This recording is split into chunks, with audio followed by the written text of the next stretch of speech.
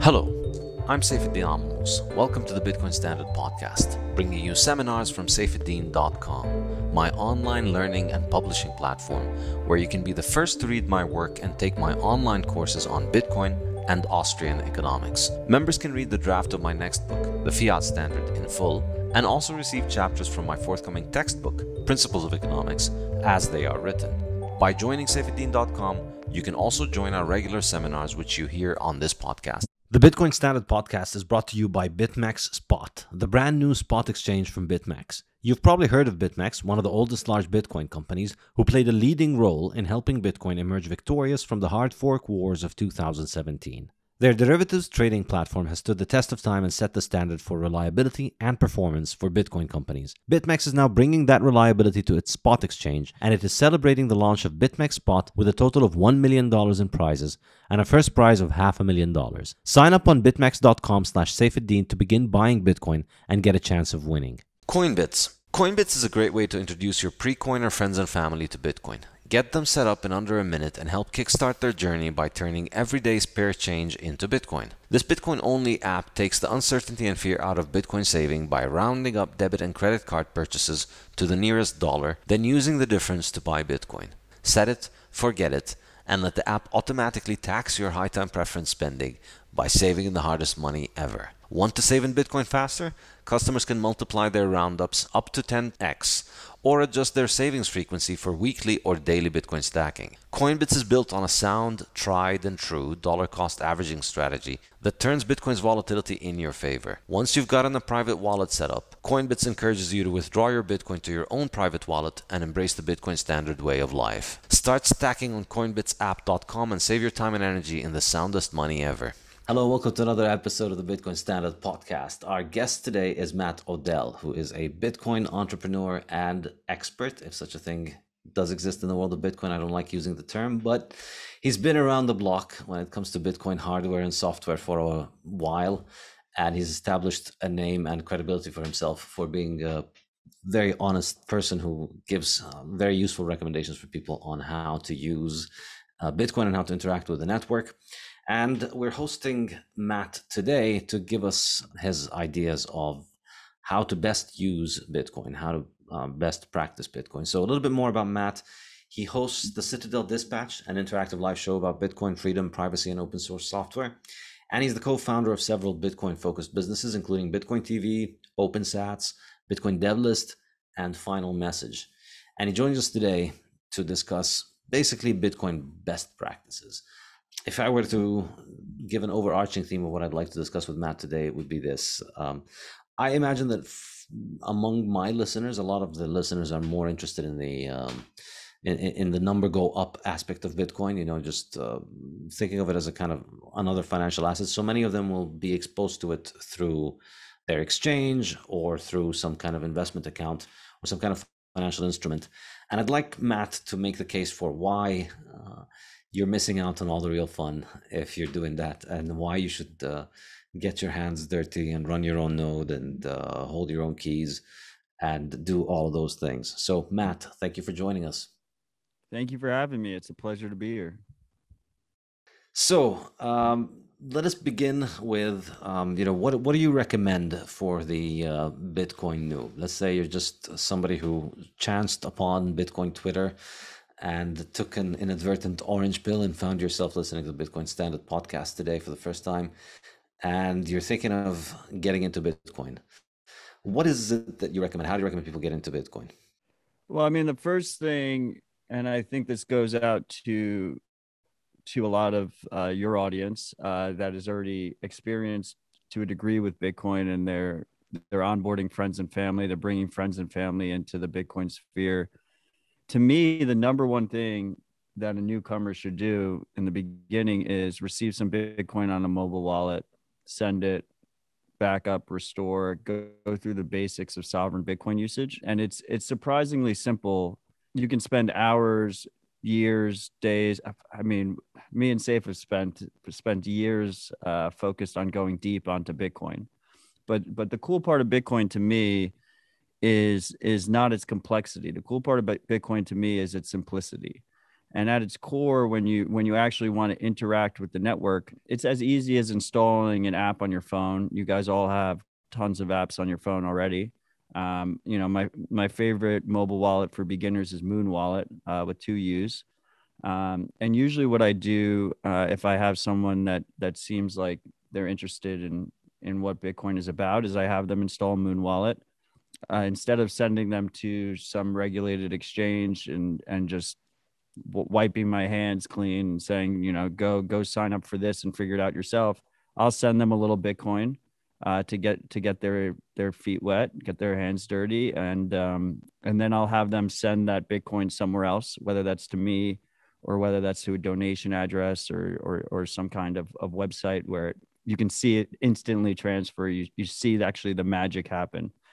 So for me, that's the first step. I mean, we could talk about hardware wallets, we could talk about nodes, we could talk about all these different, more complex ways of using Bitcoin. But at its core, you're literally just installing a mobile wallet. You're not going through any regulatory procedures. You're not asking permission of anyone. You're not uploading your ID. And you're able to instantly transfer value anywhere in the world, relatively cheap, very fast. Yeah, it's a pretty compelling value proposition if you ask me. But then again, I'm biased. Uh, but yeah, that is a good place to start. And why? What is your case for self custody? So, all right, so you've played around a little bit, and that wallet seems to work. Why should you want to take ownership? Why don't you just keep a small sum of Bitcoin on your phone, but then keep the rest with an exchange or with a financial institution? We've been, as a society, we've been basically groomed into this world where we give up all personal responsibility in everything we do. We have organizations that treat us like children, that hold our hands. Every aspect of our lives, our hands are held.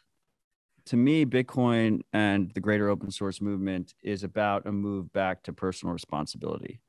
And so this idea of self custody is radical personal responsibility. It's you holding, your wealth yourself, without a third party. That is not really possible outside of Bitcoin. You can hold, gold coins, gold bars.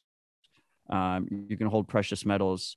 Obviously, if you have cash under your mattress, I'm sure your audience is aware that ultimately you're holding an IOU that is controlled by someone else. So I don't really think you can self custody fiat. So Bitcoin is essentially a paradigm shift, but it's a paradigm shift back to the way it used to be, which is radical personal responsibility. I just spent a lot of time teaching ranchers how to use Bitcoin. And ranchers, farmers get it. These small family farms, like, they've only lived in a world of radical personal responsibility. They never left it. Their whole life is in their hands, and every decision they make is a make or break decision. So to me, the fundamental value prop of Bitcoin is this self sovereignty aspect. And you do not achieve that if you are asking permission or if you're trusting someone else to hold your Bitcoin for you.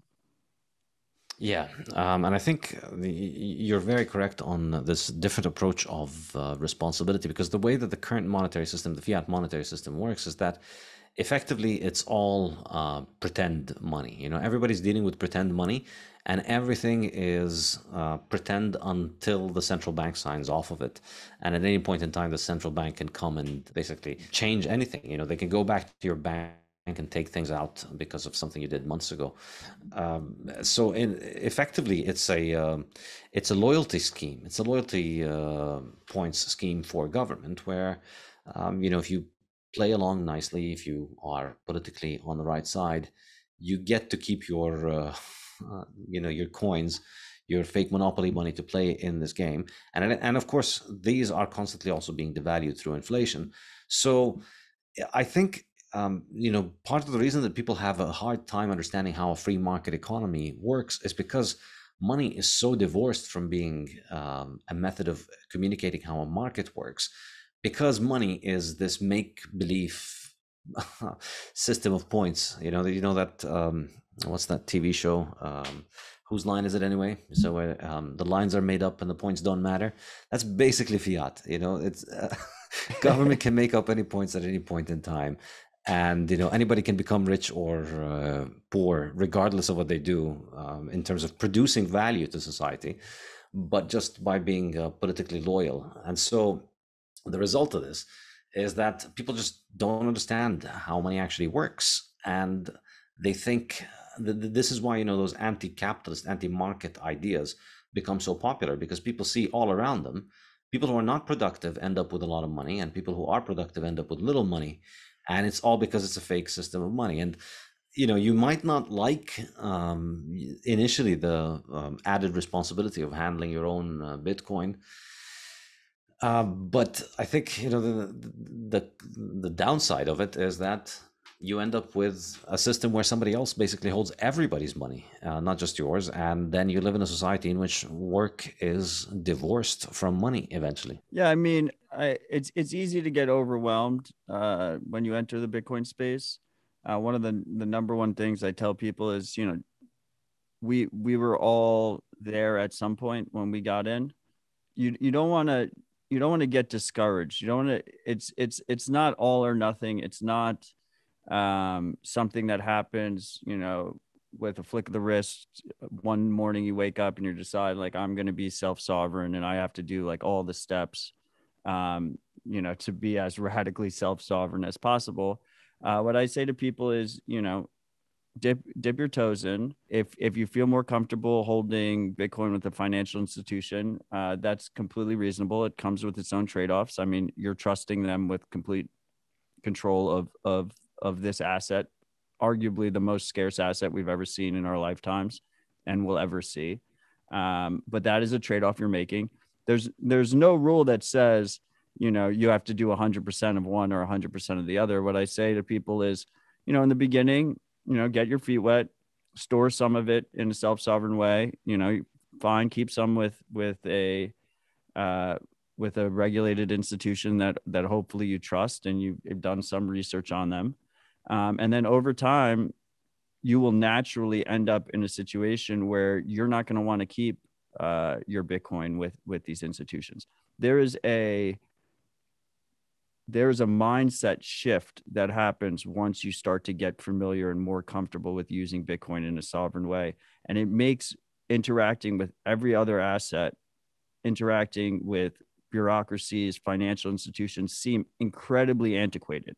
It makes it almost, you have this mindset shift where, to me, it's more overwhelming, more stress inducing, more mentally taxing to not have sovereignty over my funds and to have to ask permission, to have to remember passwords and sign in and hope that there's not another KYC check, or hope that the website's not down, or hope that the bank hours are not closed and that the phone lines are working at their antiquated institution that they set up all the infrastructure in the 70s. Like, that to me becomes the stressful part rather than actually holding my own keys. And that just comes with comfort, that comes with time, that comes with practice, and getting used to how all this works. Yeah, absolutely. And I think I should say that, for anybody listening, make your own mind up. Don't take any of this as gospel, because there are risks and trade-offs involved with everything. So there's a recent trend of people saying, you know what? Noobs can't handle their own private keys. Private keys are not for grandmas, and they're not for your average user. They're for, shadowy supercoders in their hoodies in the dark, working on laptops. And you shouldn't really put serious money in something like that because you can't handle your private key. And while, I could sympathize with that. Yeah, I can imagine. I know people that would have trouble handling private keys, or don't have the ability to do them, perhaps. But I think that doesn't mean that all the other alternatives don't involve risks. And so the question you need to ask yourself is, what are the risks involved with everything? Because there's no magic bullet. This is the kind of fiat thinking where opportunity cost doesn't exist and real trade-offs don't exist, where we just press a button and then the problem is solved. Just give your money to an exchange and then the exchange will keep you safe. It doesn't work that way. If you're trusting your exchange, that means they're in a position to be able to take advantage of you and all the many people that are uh, trusting them, and not just the company itself, but also actors within the company or actors from outside the company. You have to worry about getting SIM swapped. You have to understand what a SIM swap is, and you have to make sure that you don't do it because hundreds or maybe thousands of people have been SIM swapped out of their bitcoins on exchanges. So risks exist everywhere, and I think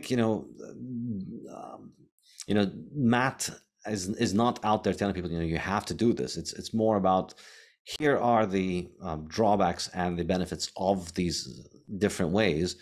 And this is the case for self storage. The case is that ultimately it's a very low time preference thing, and that you put in the work early on, you figure out how to keep your Bitcoin safe, and then that's it. And then that's, it just sits there.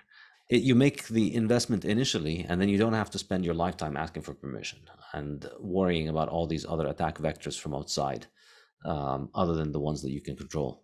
I like that you highlighted that everything does has trade-offs, and I think that is key. I mean, a good rubric, I think, when entering the space is, as you're learning, as you're going down the rabbit hole, constantly ask yourself, what are the trade-offs, and ask others, what are the trade-offs. And if they tell you there are no trade-offs, frankly, they're completely full of shit, and that should be a red flag for you, because everything does have trade-offs. And to me, a vibrant, robust Bitcoin ecosystem is one where Bitcoiners have many different options with many different trade-offs. They're able to assess those risks themselves and choose the trade-off balances that best suit them. And a perfect example here is in between self-custody, holding your keys yourself, and trusting an institution with your keys. Services like Unchained Capital, for instance, do something called collaborative custody. And that's something that's only possible with Bitcoin. You can't do that with precious metals. You can self-custody precious metals, but you can't do collaborative custody. And the idea there is, when it comes down to Bitcoin, you have something called private keys. The private keys are what allow you to spend your Bitcoin. We also have a concept called multi-sig, which means you need multiple private keys. You basically need multiple keys to spend that Bitcoin.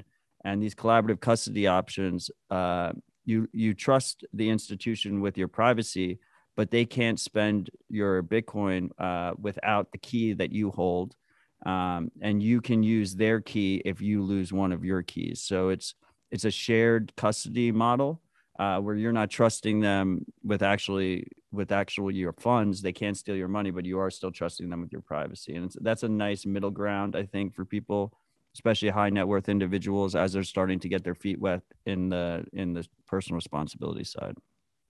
Yeah, and this is something that is facilitated because of Bitcoin's multi-sig capabilities, which is, in my opinion, I think the only actual smart contract that works so far. It's the only one that has had actual commercial deployment in anything other than essentially the same old Ponzi schemes, which we've seen done digitally and pre-digitally. But multisig is a true innovation of time chain technology, as I prefer to call it. It's something that was not possible. You couldn't. Well, I mean, I guess you could argue that you could lock gold in a safe which has several locks, and several people have the keys and they need to meet to make it open it. But again, still, your trust, the lock itself is not what's holding the key, the gold, because the person who has physical custody of the safe itself can crack it open even if they don't have the keys. So it's not quite the same thing. There's no way to crack a multisig. So if you have 1 out of 3 keys in the multisig, you cannot take the money that is in it, which is where it's different, where it's truly a move forward technologically in our ability to store and custody money. So what are your kind of recommendations in terms of private key solutions, private key handling, or some people like to say wallets, or hardware devices? What do you recommend in terms of which options, or what actually, let's phrase it this way. It's not about what you recommend. What are the trade-offs of different options? It doesn't matter what you recommend as much as the trade-offs. So, I mean, you have many different options at your disposal. We're fortunate enough as Bitcoiners that we have a thriving open source ecosystem that is being built around Bitcoin, that is available at our disposal. And So I think when you get your feet wet, you use mobile wallet. I like Moon Wallet with 2 U's, as I said before.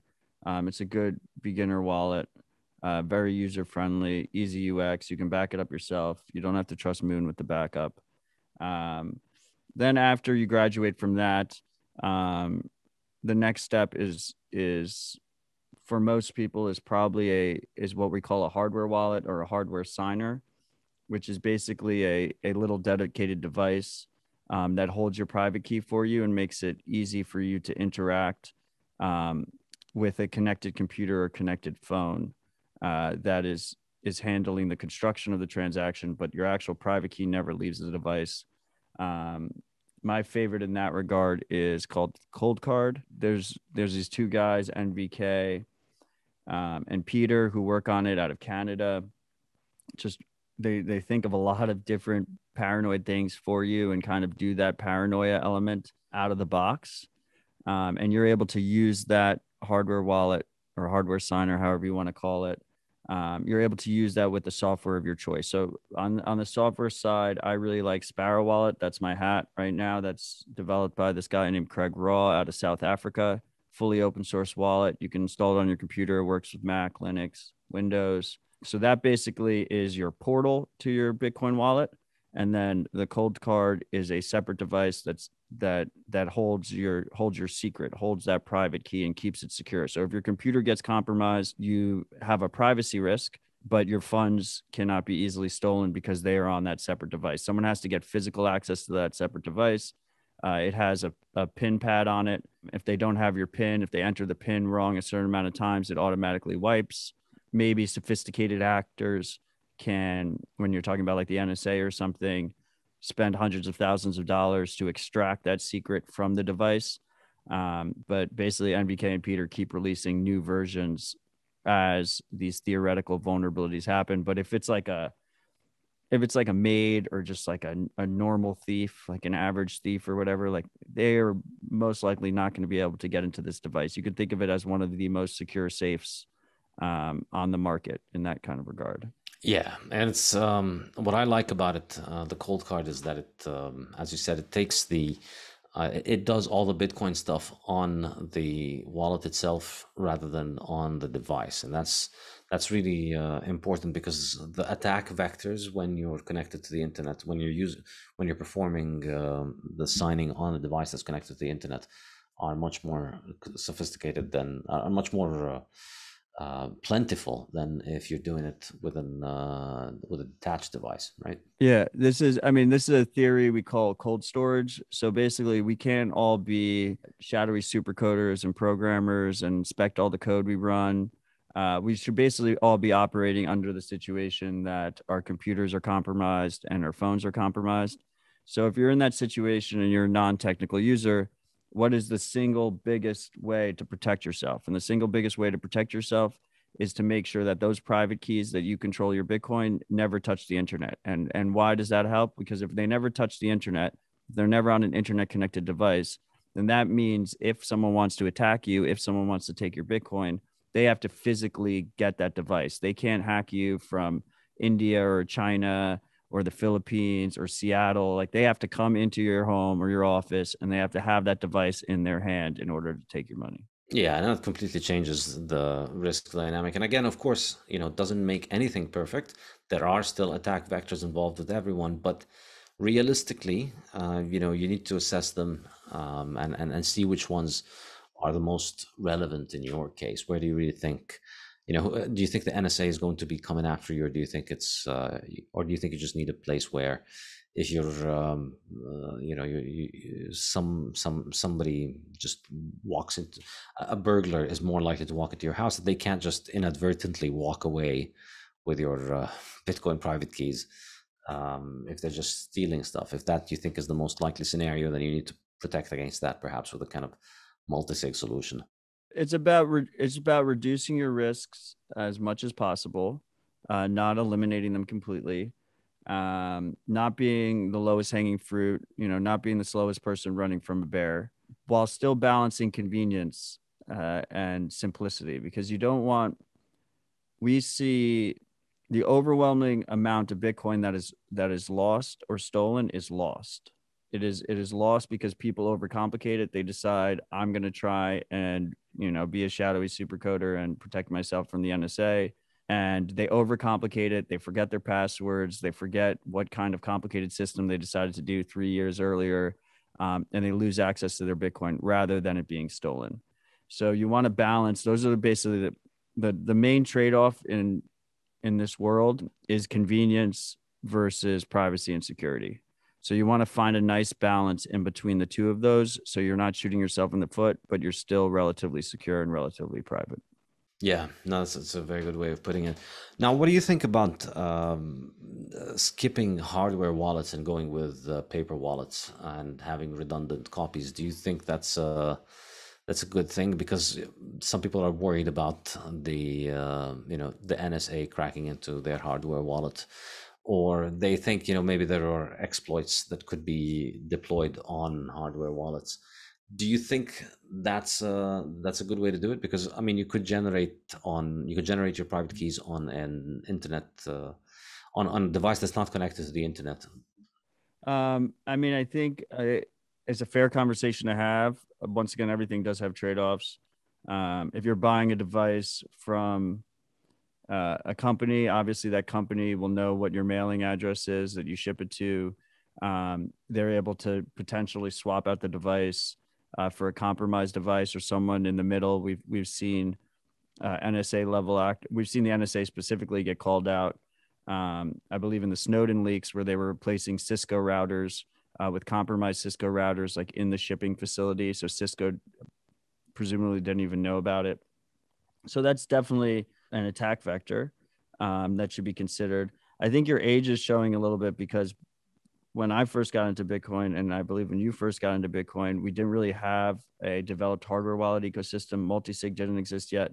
The first cold storage wallet I made was on a Linux computer that wasn't connected to the internet, connected to a printer. I printed out 3 paper wallets. So essentially the private key is on this piece of paper, 3 copies of the same one, just in case one of the papers got destroyed. And then I destroyed both the computer and the printer. So it cost me about $900. It was a fun experience destroying the printer specifically because there was more physical parts that were breaking. But you could do that. That is an option. I think hardware wallets on the trade-off balance model are significantly easier to use and interact with. When you're talking about paper wallets, one of the main issues you will have is when it comes time to spend it, you are going to have to connect it to some kind of internet connected device. Hardware wallets are designed so you can relatively safely connect to an internet connected device, sign transactions, use it on a relatively often basis without having your private keys compromised. With paper wallets, that part is up to you, how you handle that. And there's some nuance there and attack vectors, issues you can make. I think if you're truly concerned and you have a higher amount, that's where multi-sig comes into play and is really helpful, because with multi-sig, what you can do is, so the Cold Card is my favorite hardware wallet, but fortunately we do have other solid hardware wallets out there. There's one project called Seed Signer where you can build your own hardware wallet yourself from off-the-shelf parts for about $60. Foundation Devices has a hardware wallet that they forked from Cold Card. And then since then, Cold Card changed its code. So Foundation Devices has this different code base going forward than Cold Card does. There's obviously the treasures are still there. So where I'm going with this is, if you are concerned about the Cold Card being compromised and you don't want to trust a single manufacturer, what you can do is you can actually have a multi-sig where you have these multiple keys that are required to spend your funds. And you can set it up so, maybe you have 3 hardware wallets and you need 2 of them to spend. And what that means is 2 of those hardware wallets need to be compromised for you to lose your funds and lose your ability to access your funds. So I think that trade-off balance probably makes more sense at this point than using paper wallets if your concern is hardware tampering. Fortunately, multi-sig has gotten easier to use. It will get even easier to use over the next 6 months or so. Sparrow wallet that I mentioned earlier, not only can you easily use it with your hardware wallet, you can also easily use it to set up a multi-sig on yourself, and you can also easily use it to connect to your own node. So it kind of scales up with you as you improve your knowledge, and you can keep using that same software stack. There's also another software called Nunchuck that is in development right now. I wouldn't trust it with large amounts of funds because it's relatively new, but it aims to make that multi-sig process even easier for you in terms of setting it up and then using it going forward. Yeah, I think the idea here is when when you diversify your hardware, you necessitate that the attacker would have to compromise two supply chains at the same time in order to spend your coins, which makes it much more unlikely than it already is. But yeah, you're right on the paper wallets. I think some people, if you're going to go through the paranoia of destroying a computer to make a wallet, it's worth remembering that basically anytime you're going to be spending from that address, you need to either destroy a computer. It gets expensive really quickly. Yeah, it gets expensive because the transaction fee is like a new computer every time. So it's not very affordable. I mean, I can see where it would, and I think that there's also the other problem, which is that if you, a lot of people have made this mistake in the early days where they put in the private key and they spend a part of the coins, and then they, if you don't send the change back to the address, I think it without the paper wallet, it's just basically gone. So you need to be very careful. You need to basically throw away every private key when you spend. I think that's if you're gonna go through the paranoia of making a private key from I mean, you don't have to destroy the laptop. I mean, you could keep the laptop offline, I guess. If you have a laptop that you just keep offline, perhaps. But then again, that could also be compromised in other ways. Right. Someone can get the laptop after you generate. That's why the laptop gets destroyed, because someone could access the laptop afterwards, or the printer. And the reason the printer is destroyed is because printers, modern day printers, most of them store your printouts in memory, which a lot of people don't realize. Especially if you're using like an office printer or something, like not only is it stored in memory, but it's accessed by a lot of people. So you don't want to do that. But yeah, that goes into basically with that change issue. People lost coin that way. That goes into basically that nuance that when it comes time to spend, you're on your own. You have to handle that in a secure way. Hardware wallets attempt to automate that. And I would just say, once again, like this goes back to trying to keep it relatively simple. You don't want to overthink things. And we see a lot of people, you get into this. Some people get stuck in this mindset where they're including the NSA in their threat model. And when I say threat model, what I mean is you have to think in your own situation, what are my largest threats? What am I trying to protect against? And if you're trying to protect yourself against the most sophisticated intelligence agency in the world, with basically an endless budget, you're going to have a bad time. You're going to get overwhelmed. You're going to end up in a very complicated position. When in the reality of the situation, if you try and think about it practically and try to think about it in a pragmatic way, you really want to protect yourself from those 99% of threats underneath that. And when you look at attacks, what happens usually is it's the lowest hanging fruit. So we talk a lot about how mobile wallets are maybe they're not great for larger amounts because they're hot wallets. They're connected to an internet connected device. But to this day, we haven't seen any real major hacks of mobile wallets. What do we see? We see super low hanging fruit stuff, tricking people into entering their secret backup words into a compromised website, sending them emails telling them, if you send us Bitcoin, we will send you double back. And then they never send you double back. What do we see on the government side? We see 99% of people coming into regulated exchanges, giving full ID information, leaving their coins on exchange, and then there's just a button press to take it.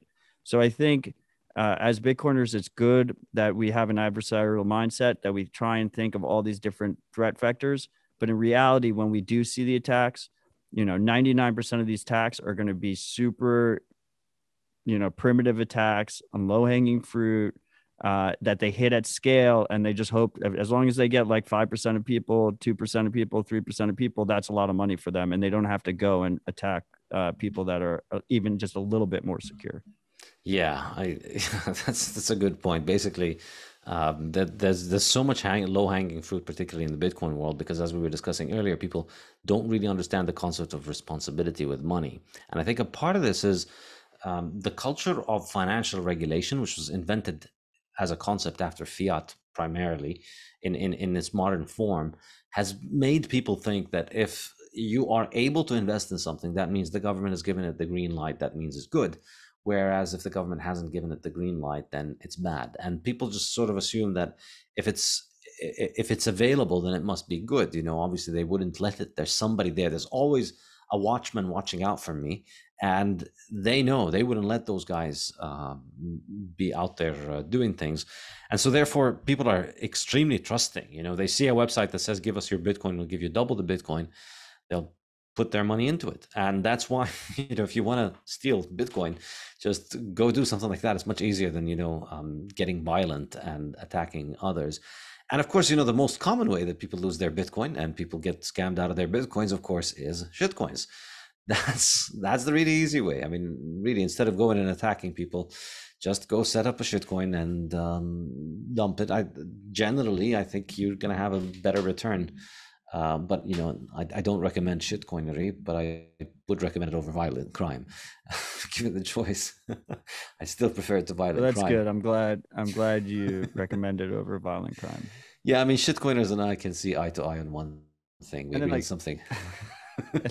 I mean, shitcoins are probably one of the main ways people lose their Bitcoin, obviously.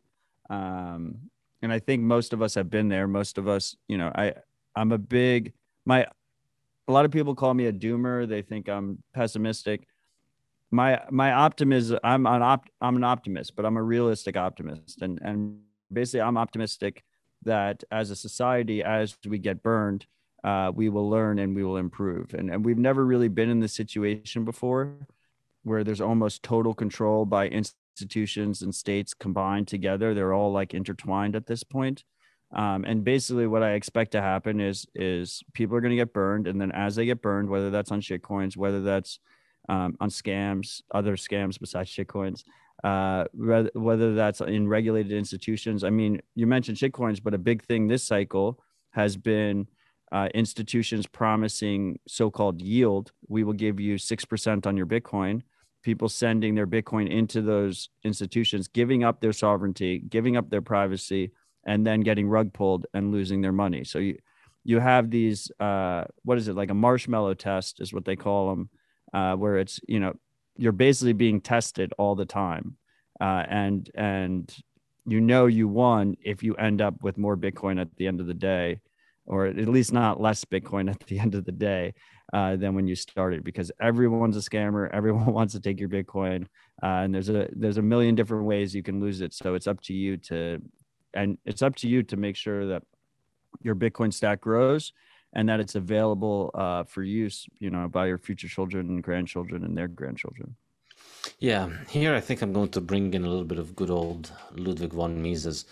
And, I think a very useful way of navigating the world of Bitcoin and digital currencies and Bitcoin financial institutions is to just remember the very basic insight that money itself cannot yield return. Money itself is not a chicken that can lay eggs. Money is not a cow that can make more cows. It's not an asset that is that can get pregnant and produce more of itself. If you put money in a room and you lock it up for 100 years and you come back, you're going to find it sitting there still in the same exact quantity. Gold or papers or Bitcoins have no mechanism for spontaneously increasing in quantity. So therefore, the only way that you can make more of whatever form of money, whether it's dollars or Bitcoin or gold, is that somebody is going to need to take those things, exchange them for something that makes other things. So you take the gold, you sell it, you buy a cow. You take the Bitcoin, you sell it, you buy chicken for the Bitcoin, you exchange it for chicken. You take the chicken, you take the cow, you take the lemons, you turn them into more chicken, more cows, and lemonades. And then if you make more chicken, more cows, more lemonade than the cost of the chicken and cows and lemonades and lemons that went in, then you've turned in a profit and you can bring in a profit to the person who made the investment. But there's no way that you could get any kind of return without spending the money. It can't make a return if it stays in the form of money. So if you put a money with somebody and they tell you that the money is there and it's available for you, but it's also going to make a return, that's the red flag. That's they're telling you you can have your cake and you can eat it too. You can keep eating your cake forever, but you always have the cake. It doesn't work that way. If the money is producing a return, then it's been exchanged into a productive good. Money is not a productive good on its own. And it's been exchanged into a productive good, and so it's making more. So then you need to understand what good is it being exchanged for, and understand that there's no such thing as no risk. There's no such thing as protected downside. Every single business enterprise in the history of humanity has always had the risk of complete and catastrophic loss. Everything can go to zero overnight. Anything, everything, um, uh, every single business that has ever existed could go to zero. You could get an earthquake that swallows the entire business and all of its capital, and it's gone. It happens. And, these things happen. So risk is always there. The idea that you can just protect against risk through financial engineering is fiction. An earthquake can eat the financial engineers too before they could do anything about it. So I never realized you were so pro earthquake. I mean, it's a necessary financial corrective mechanism at a certain point. In the fiat system, you'll take whatever you can get. No, I'm joking. I don't support earthquakes. I'm not a Keynesian. I don't think that destruction is good for GDP. I think destruction is bad. But yeah, the point is there's no return without risk. And so you need to understand what the risk is. And if they're telling you you're getting a fixed return and that the downside is zero, then they're either lying to you or lying to themselves. We saw with Celsius and Mashinsky. I mean, you see how he was speaking about it.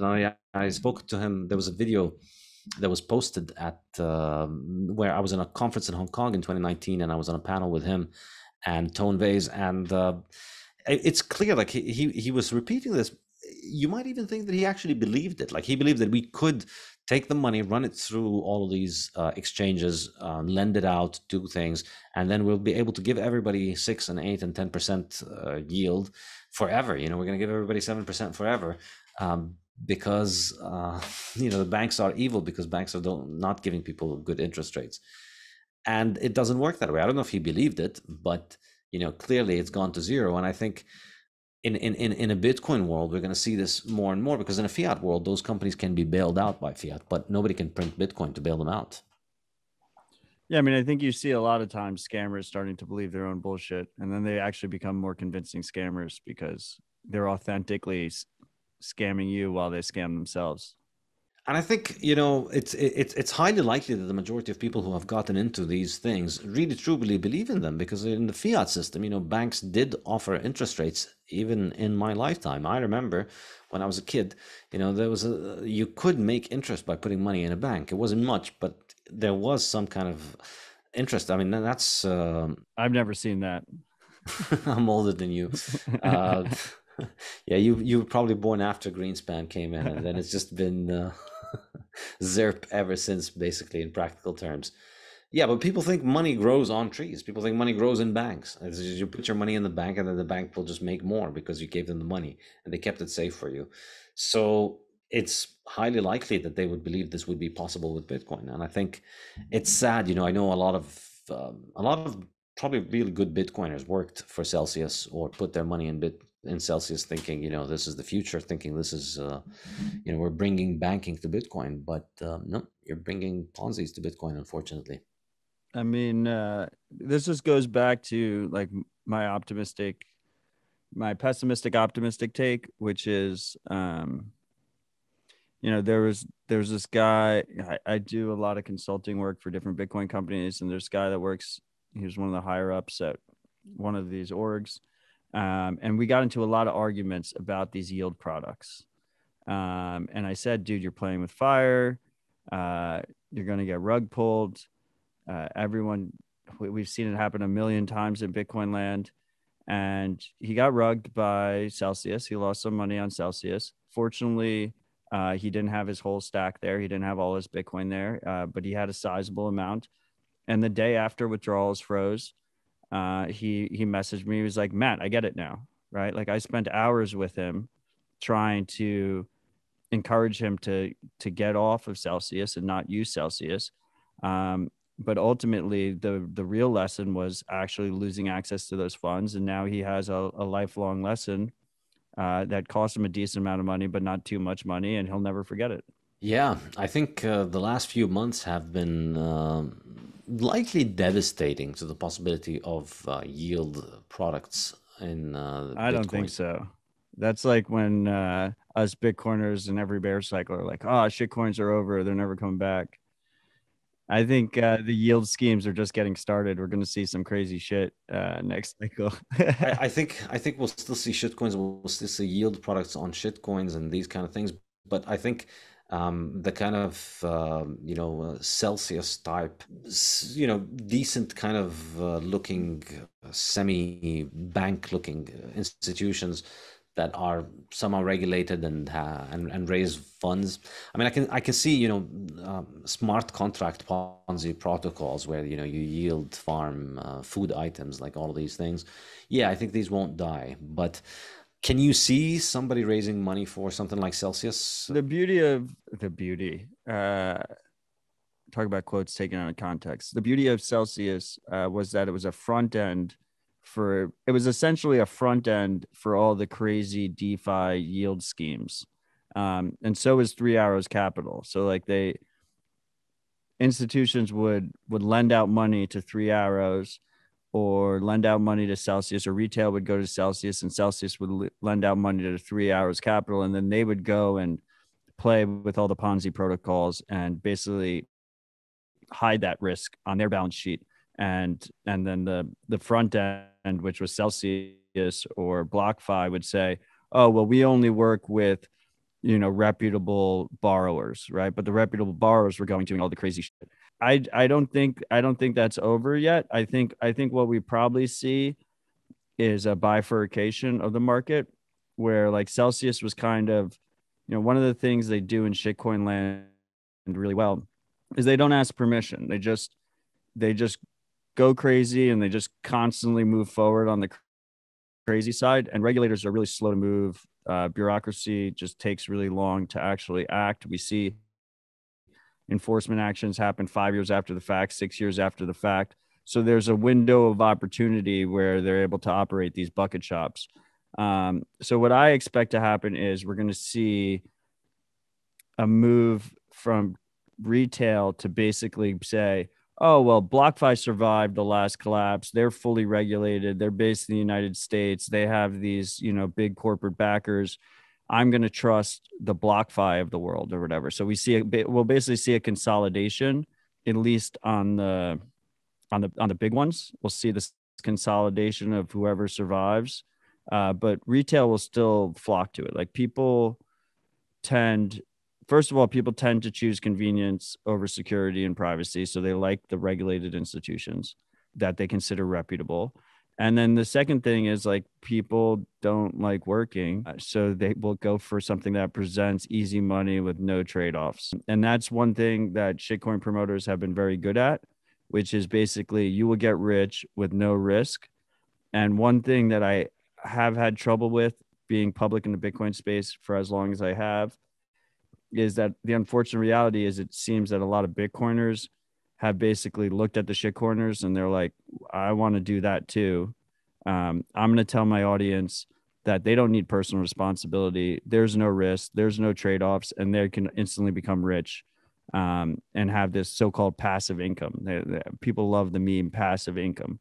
So I really don't think Passive income is like free cheese in the mouth strap. I think the yield shit gets even bigger. The yield market gets even bigger, quote unquote yield market gets even bigger this next cycle. And I think shitcoins we haven't even gotten to see like a sovereign state rug pull yet. Like I think Yeah. like the shit we're about to see is going to be even crazier than any other cycle we've seen in the past.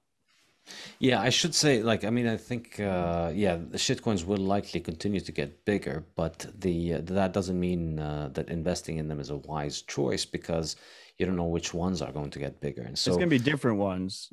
And every cycle you have different pump and dumps. exactly, and This is why they're so well suited for attracting stupid people, because stupid people don't understand averages and probabilities. And so there's more than 20,000 shitcoins, and more than 20,000 of these shitcoins have underperformed Bitcoin. Very, very few shitcoins have outperformed Bitcoin for any kind of sustainable period, and those that have mostly only really outperformed Bitcoin for the very early people who got in really early, particularly basically the people who launched the shitcoin. So the vast majority of normal people, if you're a normal human being who does something with their life and has an income and has money and has savings, who would like to put them in a place, if you get into shitcoin, the odds of you coming out with a lot of money on the other side are very, very, very low. You only, of course, on Twitter, you only see the successes, because the people who put in $8,000 and then lost them, they're not out there going on Twitter every day saying, hey, I lost $8,000 to shitcoins. But the guy who put in $8,000 and then bought a Lambo is out there on Twitter posting Lambo every day and making you think that everybody who puts in $8,000 comes out with a Lambo. But the vast majority of people who put $8,000, they put it into shitcoins that are just, if you go to Coin Market Cap, the vast majority of them are just flatlining in Bitcoin terms. They're declining in value. So getting into it, it's not like you're selling out and then you're going to make money. I think a lot of the Bitcoin influencers seem to portray this, that if you get into shitcoins you make money, but all of us Bitcoiners are we're choosing to make less money because of principle. Even if the principle were the case, I think that even if you weren't principled, if you were just a little bit intelligent about probabilities, you'd realize that the only way that you can really make money in shitcoins is to be essentially an insider in these, because otherwise trading day in and day out, there's no way to tell today which are going to be the best shitcoins in 5 years from now. And similarly, all the people who tell you should get into shitcoins, they wouldn't tell you what you should be getting into over the next 5 years. So what you need to do is daily active management, a daily following of the shitcoin markets, in order to be able to flip the right thing at the right time and not get rugged. And of course, it only takes one bad trade to ruin 100 genius trades. And so the end result of this is that you're constantly taking on extra risk. And the only people that it works for are the people who basically do it as a full-time job and get in early. And I know you want to get in, but I just want to add one thing. And this is why I think, this is why I think there's a cultural difference really between Bitcoiners and shitcoiners, in that everybody who thinks of money as something you save in, I already worked. I'm a cab driver, I'm a doctor, I'm a dentist, I'm an engineer. I did my job, I earned my money, and now I just want to keep it there so that I can have it indefinitely for the future, because that's what money does to secure me and my children. People who have that mentality get Bitcoin. I could just buy Bitcoin and nobody can print more of it. Great, I can focus on being a doctor, and I don't need to be a stock picker every day of my life. I don't need to follow monetary policy. I don't need to follow commodities markets and global geopolitics and all of that stuff in order to know what to do with my portfolio. I'm just going to save in something that nobody can print and focus on being a good dentist. Shitcoiners, their culture, as you said, is I want to quit being a dentist because I'm going to take all of my life saving, put them in a shitcoin, and then I'm going to 100x and then quit being a dentist. There's always this idea that, I can't just buy Bitcoin because it's not making a yield. I need something to make a yield because I need something that's going to replace me having to be a dentist, because I don't want to be working. I don't want to be productive. So it's a way to get out of being productive and hit the jackpot. Whereas for Bitcoiners, it's a way to focus on being productive and have a place to save. Yeah, I mean, I think you nailed it, Saif. I think it goes back to the simplicity comment I made earlier. Like, at the core, like, we live in this ridiculous society where we've been trained that you either need to be a proficient financial professional or you have to hire someone to manage your wealth in order to trade markets, in order to save money, which is insane. And the Bitcoin value prop that it offers to people is this idea that you can just save your wealth and focus on living your life. You can do whatever the fuck you want to do. And at the end of the day, you're able to hold this asset, keep stacking it, And over time, it should increase in purchasing power. And this goes way past just shit coins. It's trading. It's trading in general. Yes, you should not be trading. 99.99% of people should not be trading as a living. Yeah, they will lose more money trading than if they just stay humble and stack sats. And so this idea, first of all, that I, as a Bitcoiner, think you can't make money on shitcoins or trading Bitcoin is false. Of course, you can make money. Some people will. Most people will lose more money than if they just stay humble and stack sats. And it's not this like, I'm not, doing this great moral thing by not participating in these potential shitcoin profits or Bitcoin trading profits with leverage. No, I know that I will have more money for my children and my grandchildren if I stay humble and stack sats. So that's what I do. And if anyone doesn't believe me or safe on this, what I would say to you is take 2% of your stack and try and trade with it. You will lose that 2%. And then instead of doubling down and putting another 2% in, just learn from that fucking lesson and stay humble and stack sats going forward. Yeah, I'd add to that is, if you think you can beat that, show me today what you're going to be doing over the next 5 years to beat that. And if your recipe is, I'm going to wake up every morning and follow the shitcoin market and figure out which new stupid dog coin is going to moon next, then, I'm sorry for your loss of a life, for your life in that case. Like, what kind of existence is it to just wake up every morning and see which group of teenagers in the world is going to get rug pulled by a stupid meme today so that you can feed your kids? I mean, if active daily trading of shitcoins is your strategy, it's not going to work. And also, it's no way to live. Like, really, it's not, there's no amount of money that you could pay me so that I could spend all my life having to manage this. So you have to really, and this is the problem with shitcoiners and fiaters. They all are so adamant that no, you can't just hold Bitcoin, and just tell them, all right, what do you suggest instead of it? Like Nassim Taleb is always going on about Bitcoin being bad. All right, show us your portfolio. How do you beat Bitcoin? Of course, they can't tell you because they're holding, he used to tell people to hold 80% bonds and then invest 20% in some crazy ideas that might work out. Well, that might have worked 15 years ago. Today, you're losing about 5-10% a year on your bonds, maybe. And your 20% long shots are likely going to come back at like something like 1% most of the time. So you're losing 10-20%. With any strategy today, because of inflation, all of the financial gurus of Wall Street, all of their strategies are basically just a mechanism for you to donate wealth to your government. You're getting robbed by inflation, whatever you do. And none of these people can reliably show you that they can beat inflation, let alone beat Bitcoin. I'm not asking you to beat Bitcoin returns. Just show me that you can beat inflation as measured by the increase in the money supply, not the CPI. Show me that you can beat that over 5 years. Yeah, because if you're not beating inflation, you're losing money. I think the fiat coiners have kind of come to the same conclusion as us, and they just don't even realize it. I mean, it's a weaker conclusion, but basically what you see advocated to retail most of the time now with professional financial advisors, which I almost can't even say without a smile on my face, is to buy index funds, right? And why do they say to buy index funds? Is they say you're competing against a whole world of traders, and you're going to fail at doing that. So buy an index fund that's all the companies in one fund. And as global production improves, as humanity scales, you should reap the benefits of that. Well, to me, Bitcoin is essentially a replacement for that index fund on steroids, which is this single global ledger that records all of our wealth, that is scarce, that is easy transferable, that doesn't require permission, and that should increase in purchasing power as adoption increases. Yeah, absolutely. And I think it's just insane, the idea that everybody needs to manage their money. In my mind, this is as insane as going back to a world in which everybody needs to manage their sewage every day. I mean, imagine if you needed to be a part of your day every day was that you needed to be your local, your house's own sewage engineer. At the end of the day, you needed to go to your sewage and do things with your hands so that the sewage is processed. We got this to stop being an automated thing.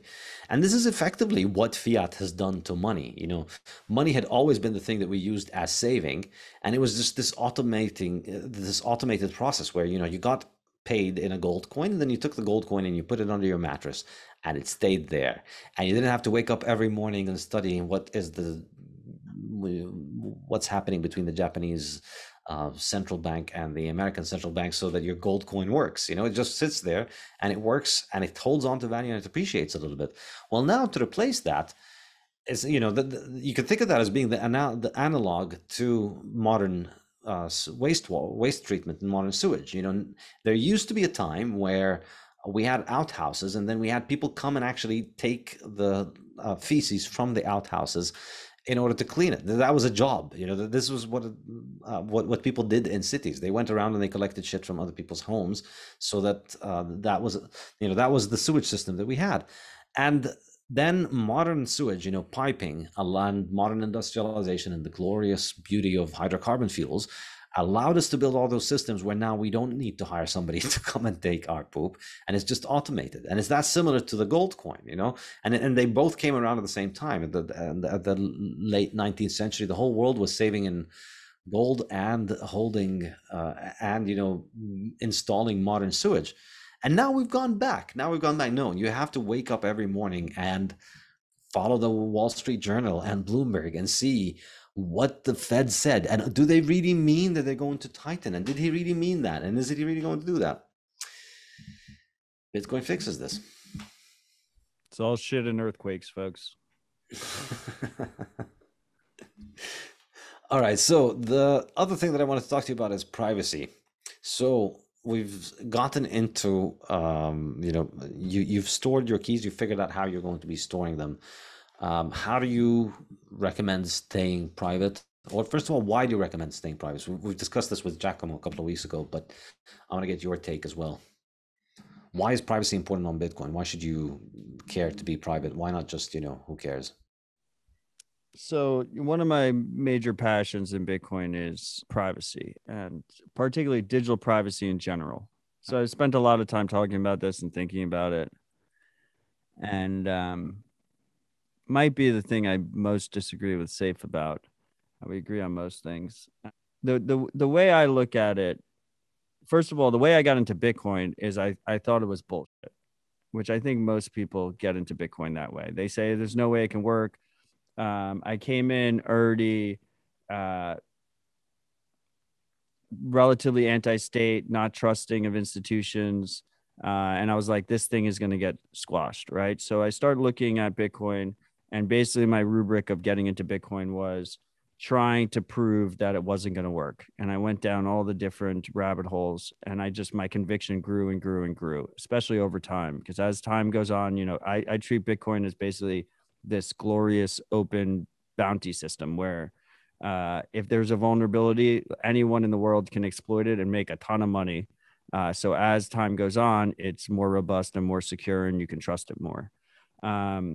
So the way I look at privacy is, first of all, privacy is a prerequisite for freedom. I don't think you can have freedom without privacy. If you don't have privacy, people can use your private information to control you, and you don't have freedom. I think freedom is a prerequisite for wealth, because if you don't have freedom, then it's not your money and it can be taken from you at will. So when we talk about Bitcoin as censorship resistant money, we talk about Bitcoin being hard to seize and being easy to use without permission. And when I go down that rabbit hole, the biggest threat to Bitcoin today is not actually to Bitcoin. Bitcoin, the network, I think is robust. I think it's really hard to shut down. I think time has proven that. I think you would basically need some kind of global cooperation between major countries that hate each other and major governments that hate each other to try and take down Bitcoin. And I don't think the will is there. And I don't think history has shown that they can cooperate with each other. That is one of the coolest parts about Bitcoin is this. It's almost, Bitstein has this great tweet of like, Bitcoin consensus is like a Mexican standoff with everyone holding their gun to each other's head. But the biggest vulnerability to me, if we're talking about low-hanging fruit on the state side, is going after individual Bitcoiners. And that starts with privacy. And the key here is that Bitcoin by default is not private. Most people are coming in through regulated exchanges. They're providing their full identification information. They're uploading the passport. They're uploading their driver's license. They're taking selfies of themselves. They're putting in their current home address. And that is getting linked to your Bitcoin transaction history. And there's basically growing lists of Bitcoiners and our transaction history that are not only held by these corporations, but they're shared by governments. They're stored insecurely. They're leaked. They're sold. So these lists are growing. Bitcoiners should be concerned about it from an individual level, not on a network level. So how do we protect ourselves from that? Fortunately, there are many tools that are available to Bitcoiners to use Bitcoin more privately. So one aspect here is obviously that KYC record. When we say KYC, we mean know your customer. Know your customer regulations attempt to prevent so-called money laundering. They do not do that. Criminals know how to get around it. It only hurts law-abiding users. And what happens is we have these lists of our intimate personal information tied to our transaction history. So the first step is being aware that that record exists. If you've bought on a regulated exchange, I have, many of us have, that record always exists. Safe bought this much Bitcoin on this date, and he transferred it to this Bitcoin address. That record will never disappear. So you have an option there. And first of all, I would say on the KYC side, I think the KYC side is a temporary thing. I think, one of the memes in Bitcoin is we are still so early. I think we'll stop being early when most people aren't buying Bitcoin. They're earning Bitcoin for their job. And most people aren't selling Bitcoin. They're spending Bitcoin. And when you end up in that situation, you don't have these centralized choke points that are connected to the banking system. But right now, we do have those centralized choke points. So if you want to use a bank account to buy Bitcoin or sell Bitcoin, you're going to provide all this intimate identification information.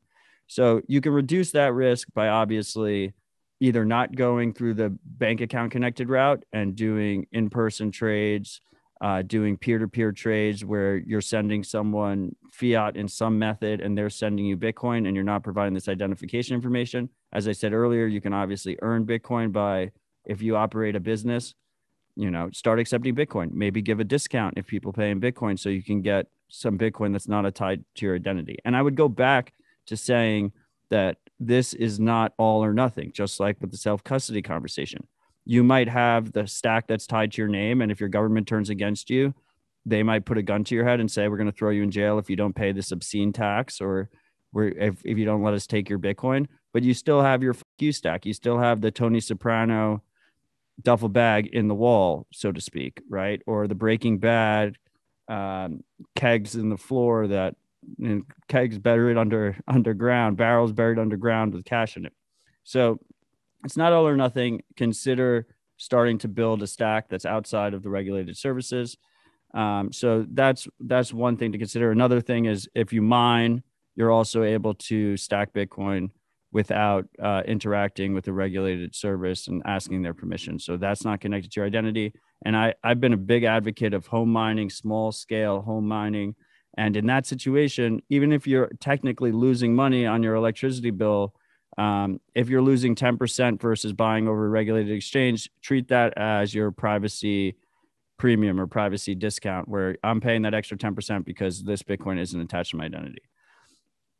Besides that, you also have something called collaborative transactions. The most common version of collaborative transaction is something called a coin join. This allows you to use Bitcoin in a way where you use it with multiple other people. And as you do that, it makes it harder to track you on the blockchain. So the blockchain is essentially this ledger of all Bitcoin transactions. If we are correct, this ledger is going to outsurvive all of us. It's immutable. It will never be changed. It'll just keep on going forever. But this full record of all Bitcoin transactions, if it's tied to your identity, then that ledger can be used to track your transactions going forward. Bitcoin transaction tracking is essentially a probability game. So when you use Bitcoin, unlike using Venmo or PayPal or Chase QuickPay or any of these fiat systems, you can actually send Bitcoin to yourself. So I can actually generate a new wallet I could send Bitcoin from my wallet to my other wallet. And so what do these surveillance companies, there's these professional surveillance companies that are tracking Bitcoin, what do? They're essentially assessing the probability that each transaction has changed hands and who has it changed hands to. So when we talk about collaborative transactions and we talk about using Bitcoin in a more private way, we're talking about breaking that probability analysis, making it so that their guesses are even less likely than they currently are. So collaborative transactions essentially allow you to construct a transaction without giving up custody of your coins because of the way Bitcoin works. You can actually do a transaction with other people. Let's imagine you do it with 4 other people. So there's 5 of you total going into a transaction, and then there's 5 outputs going out on the other side. And all of a sudden that probability is broken. They don't know necessarily which input is connected to which output. And their probability is, at a basic probability level is 20% of which address is connected to which address. So you break that probability analysis. And as a result, it becomes harder to track your Bitcoin. Another aspect of Bitcoin privacy, I skipped over it already, but the first step is self-custody. If you're holding Bitcoin with a regulated institution or whatever, you're just completely trusting them with your privacy. So it's already a non-starter at that point. If you're holding it with them, you're trusting them with your privacy. They're going to share with governments. Those lists are not stored securely. They're going to get leaked. They're going to get sold. So first step is self-custody. Second step is using your own node. So to interact with the Bitcoin node, to interact with the Bitcoin network, you need to use a Bitcoin node. And if you don't use your own Bitcoin node, then you're using someone else's Bitcoin node and you're trusting them with your transaction history. And you're also trusting them. So you're trusting them with your privacy, but you're also trusting them with validating the rules of the network. So you want to self-custody, you want to use your own node, you want to consider these collaborative transactions. I would say that's the order. And at the same time, you want to be aware of these trade-offs of using regulated institutions and trying to reduce your exposure on that side at the same time. There was a lot there. That is a lot there. I'm gonna just ask you something that I also asked with Giacomo after the remember there was the Bitfinex hack, which recently they were able to identify them. We don't know. It's all still to be determined in court, but it seems plausible that they did manage to identify them by using chain analysis. That they identified them correctly. And it seems like also this case is true for the DAO hacker for Ethereum as well. Some people managed to identify him. So I think I want to go back to that issue of the probabilities that you mentioned. I think I did not expect this to be the case initially, but I think I expected, when I first heard about Bitcoin, I thought this was going to become something illegal very quickly. And for the first year or two, when I heard about it, I thought, buying it could end up getting you in jail. And then I thought, you don't want to be buying from exchanges. And if you buy from exchanges, they're going to probably come after you. And then for a while, I always thought this was going to be the way that it is going to be dealt with. And if that was the case, then you can see a scenario where Bitcoin continues to grow with essentially off KYC because it is fought. And so the only way that it grows is people hand it over to one another without taking copies of each other's passports. And then if that was the case, then today we'd have 19 million coins that are predominantly in the hands of people who earn them with no trail from KYC. This doesn't seem to have happened. What seems to have happened is that the majority of coins today are owned by people who have fully KYC positions. Either I don't know what the exact number is, but there were times in which some people said maybe as much as half of all coins, or maybe even more, are on exchanges. So they're held by third parties. And then there's a very significant percentage other than that is basically 1 or 2 hops away from those third parties. And you could more or less assume that the person who KYC'd for it either has it or at least can, very easily report on who has it. You can ask them who's got that. You can subpoena them and then you can find out whose transaction it is. So in this situation now, since the majority of people are buying and selling Bitcoin from KYC situations, do you think this compromises the ability to stay anonymous? Because, Yes, you're mixing it in with five people, but then the five other people, what are they going to do with their coins? As Bitcoin's acceptance increases and as it's no longer restricted to only illegal uses, then all right. So you join the coin join, but you join the coin join with five other people. But if the four of them then take their coins and sell them on Coinbase, then it's not very difficult to identify that it was you. Yeah, I mean, you have a process of elimination situation there. And if I should just add one thing, is that I think that the Bitfinex hack shows us that as time goes by, you don't get it's not that, oh well, now there's too many hops and now the coins are lost. On the contrary, there's too many hops, so then it just becomes easier to identify the patterns by data analysis, because the more hops you put in, then you can still track things down. Computers have magical superpowers. I think there's a couple lessons that can be learned from the Bitfinex hack. Well, first of all, there's a phrase we'd like to talk about in the digital privacy world, which is privacy loves company. And so ultimately, with pretty much every privacy tool that we interact with, you're only as private as the crowd you're amongst. So like if there's only three people in the world, I'm going to be parabolic here, but if there's only three people in the world that want to be private, then if you see people being private, it's one of those three people, right? So you need more people to use privacy tools. You need more people to not use KYC. KYC is the single biggest threat we have right now. And I will say again that I think it's a short-term threat, because I think ultimately the big solution here is, as Bitcoin starts to get used as a day-to-day currency, most people will be earning it and most people will be spending it rather than buying and selling. And then all of a sudden, those records, everything is more distributed. It's not like everyone's using the top 5 exchanges or something like that. With the Bitfinex hackers specifically, KYC is what got them.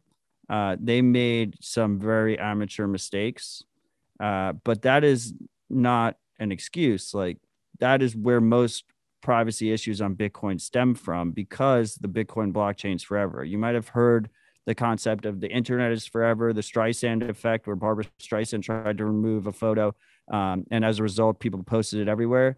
Well, the blockchain is even more forever than the internet. The internet, you might be able to purge something from. The transaction ledger will be there forever, and it will outlive all of us. So if you make one little mistake and you have a sophisticated actor that really wants to take you down, they will track down that mistake. More data becomes obvious over time, external data, stuff like purchase history, participants in collaborative transactions and stuff. And they will get you on that one mistake. With Bitfinex specifically, they were buying gift cards. Well, first of all, shout out to Rosla Khan, by the way, the Bitfinex hacker. Richest rapper of all time for a period there. She didn't have many listeners to her rap music, but richest rapper of all time. More millions than YouTube views. she deserves a shout out for that. But they were buying gift cards essentially, and those gift cards were linked to their real life identity, and that's what seems to have done them in. And we saw something similar with Ross, the founder and operator of the Silk Road, where basically what happened was, in an early forum post, he messed something up, and it was connected to a real life email address that was connected to his real identity. And all it took was that one mistake, right? If people start looking, and they go back in the records and they find that one mistake. Now, in that case, it wasn't on the blockchain necessarily, but that goes back to the internet being forever. So when you're talking about sophisticated actors on the privacy side, a lot of times it can just be one little mistake that gets you. If we're talking about average people trying to have basic financial privacy, and when I'm talking about financial privacy, like, I'm not talking about running a massive crime ring. I'm talking about if and a lot of people here probably aren't paid in Bitcoin yet, but I'm paid in Bitcoin for a lot of my income. I don't want my boss to know what I'm spending my money on over the weekend. And I don't want the people I'm spending money with. I don't want the guy I'm buying a sandwich from knowing how much money I make. That's ridiculous. And so collaborative transactions help stop that kind of transaction tracking, give you basic financial privacy. And the good protocols are set up in a way where I used a very naive example or basic example saying you're in a collaborative transaction with 4 participants. Well, like for instance, the way Whirlpool is set up, which is one of the collaborative transaction protocols, is it's set up in a way that some of the participants go on to do another collaborative transaction afterwards. So you have, I'm not a mathematician, but you have this increasing set of people that you're part of, because if you have 5 people go into this collaborative transaction and 3 of them go into another collaborative transaction with 5 people and 2 of those people go into another collaborative transaction with 5 people, you have this growing number of people over time. And the probability graph gets even crazier, right? That probability analysis gets even crazier. Now, all of that can get unwound if at the end of the day you go and then spend it on a gift card site that is linked to your real life identity. But we're not aiming here to be perfect. We're not aiming to be NSA proof. We're not aiming to be DOJ proof. The goal is some basic financial privacy, and the goal is to not be the lowest hanging fruit. And any little improvement we make not only helps ourselves, but it helps everyone else that is seeking financial privacy.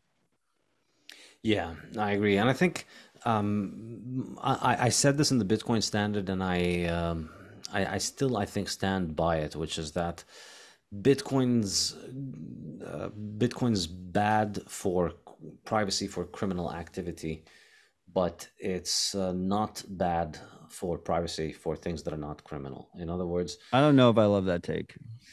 I think if there's like if you have bodies to hide, if you steal somebody's if you steal millions of dollars worth of Bitcoin or billions of dollars worth of Bitcoin, I mean, I don't recommend using Bitcoin for that. I think you could. Here's the thing: you can point at somebody like that Bitfinex hacker and say, well, they made that mistake, and you can point at the DAO hacker and say that they made that mistake. And you could also point at other hundreds, probably thousands of people that are in prison all over the world today because they made specific mistakes. It's easy to go back and Monday morning quarterback and say, well, they made that mistake then. But the reality is that you're really treading on very thin ice with this kind of trying to hide your tracks on a ledger that is shared over millions of computers all over the world. If there is a body, if there is somebody who's lost money, if there's somebody who's looking for those coins, I don't like your odds. So my advice to all criminals is to stick to the tried and tested true methods of dollars, because you take somebody's dollars, there's no way that they can track it back. There's no global ledger that tracks the ownership of every dollar. It makes getting rid of dollars much easier than getting rid of Bitcoin if it is criminal. So, I mean, in a sense, I can see why. I could definitely see why it would work for you if you're trying to hide, as you said, like from your boss, if you're trying to just increase your privacy on a personal level. But I don't know, like, can you really recommend to an actual criminal to steal money and hide it on Bitcoin? Do you think it's, I mean... Well, first of all, Saif, I do not give advice to criminals. They can do their own research. Cash is obviously the most private way to transact. It's got nice default privacy. I would say a couple things. First of all, there are probably hundreds of thousands of criminals that have used Bitcoin successfully privately. We don't hear about them. You hear about the ones that get caught. Yeah, but most of these have used it for what I call victimless crimes, which is essentially not crimes. But I mean, look, like buying weed is not a real crime, and like most of the time. So that's my issue, right? So my issue is Bitcoin is a global system, right? And so I've done a lot of work with activists, right? And these activists need a global money. They need Bitcoin. They need something like Bitcoin, but they're considered criminals by their governments, right? And their governments are actively trying to seize their assets, trying to track their financial transactions, trying to pressure them and their families, right? So to me, the dream of a censorship-resistant digital money that can be saved and spent at will there's an element there that requires relatively user-friendly privacy tools so that people can have decent privacy guarantees on them. I'm not saying it's going to be perfect. Obviously, as you're dealing with more and more money, it becomes significantly more difficult to cover your tracks with Bitcoin as you deal with more money. And that's why we see the large scale hacks. They a lot of times they get caught. Overwhelming amount of times they get caught. And that's because it goes back to, privacy loves company. Like if you're controlling $10 billion worth of Bitcoin and, the privacy users in Bitcoin is like $5 billion worth of Bitcoin, like you're going to have a hard time hiding your $10 billion in that $5 billion, obviously. Like it's a higher number. So smaller amounts, easier attainable privacy. But I think as a goal of Bitcoiners should be relatively accessible financial privacy when using Bitcoin, because you never know when your individual government, might not be my government, might not be Safe's government, but when your individual government decides that you're a criminal and they want to take your Bitcoin, they want to pressure you and your family, they want to track your transactions, we should have tools available to them to make it easier for them to use Bitcoin privately. That is basically my frame. Well, yeah, and again, we're going back to the same kind of discussion that I had with Giacomo, which is I agree on this being a goal. But again, the question is now, let's take out the criminal. Let's say a political dissident that you actually like. Do you feel comfortable enough telling them to hide their tracks from their government on Bitcoin? This is, I'd like it to be there. But I think, realistically, that's my frustration. I agree with you. Yeah. My frustration is I spend 45 minutes with them and I barely scratch the surface on what they need to keep in mind when trying to use Bitcoin in an adversarial environment like that. And like, I mean, and you're much more technically qualified than me. So I would not be able to spend the 45 minutes doing as good of a job as you would. But I think that there's an element of, first do no harm, which you need to keep in mind. And I wonder whether you might actually be making it more likely that they get caught if they think that they are able to use Bitcoin privately. I think perhaps there is a little bit of overselling the case, and I was being a little bit provocative with Giacomo, but maybe Oh, that's rare. Yeah, but I mean, like maybe this is the new coffee. There was a time when we all we all thought on-chain transactions are the free coffee, but like maybe privacy is just not as attainable for the vast majority of users. I mean, I think I can see, why if you've had an old stash that you had for a long time with no KYC, it's easier for you to hide your tracks. But like, you're talking to a political dissident in somewhere and you're telling them, hey, use this. No, I think it's the opposite case. I think the coffee transactions that Bitcoin is great for low fee instant transactions on chain. Selling point was obviously bullshit and trade-offs weren't disclosed properly. I think at the same time, early Bitcoin, we saw a lot of people saying it was anonymous internet money with no trade-offs, that you just didn't have to worry about it and you could just use it. A lot of people are in jail because of that. Right. And the reason is because they were making mistakes because they weren't aware of the trade-offs. And I think we've seen a lot of productive conversation around using Bitcoin privately more recently over the last 3 years or so, where most privacy advocates in Bitcoin are very clear with the trade-offs, if anything, to a fault. Like I get shit on all the time about fudding Bitcoin, creating fear, uncertainty, doubt, and talking shit about Bitcoin. And people accuse me of pushing people into shit coins or pushing people out of Bitcoin and stuff. Like I'm one of the most bullish Bitcoin people ever. But I feel compelled that when I talk about using Bitcoin privately to explain all the trade-offs and explain all the risks. And I think most people in the Bitcoin privacy community are pretty good about that.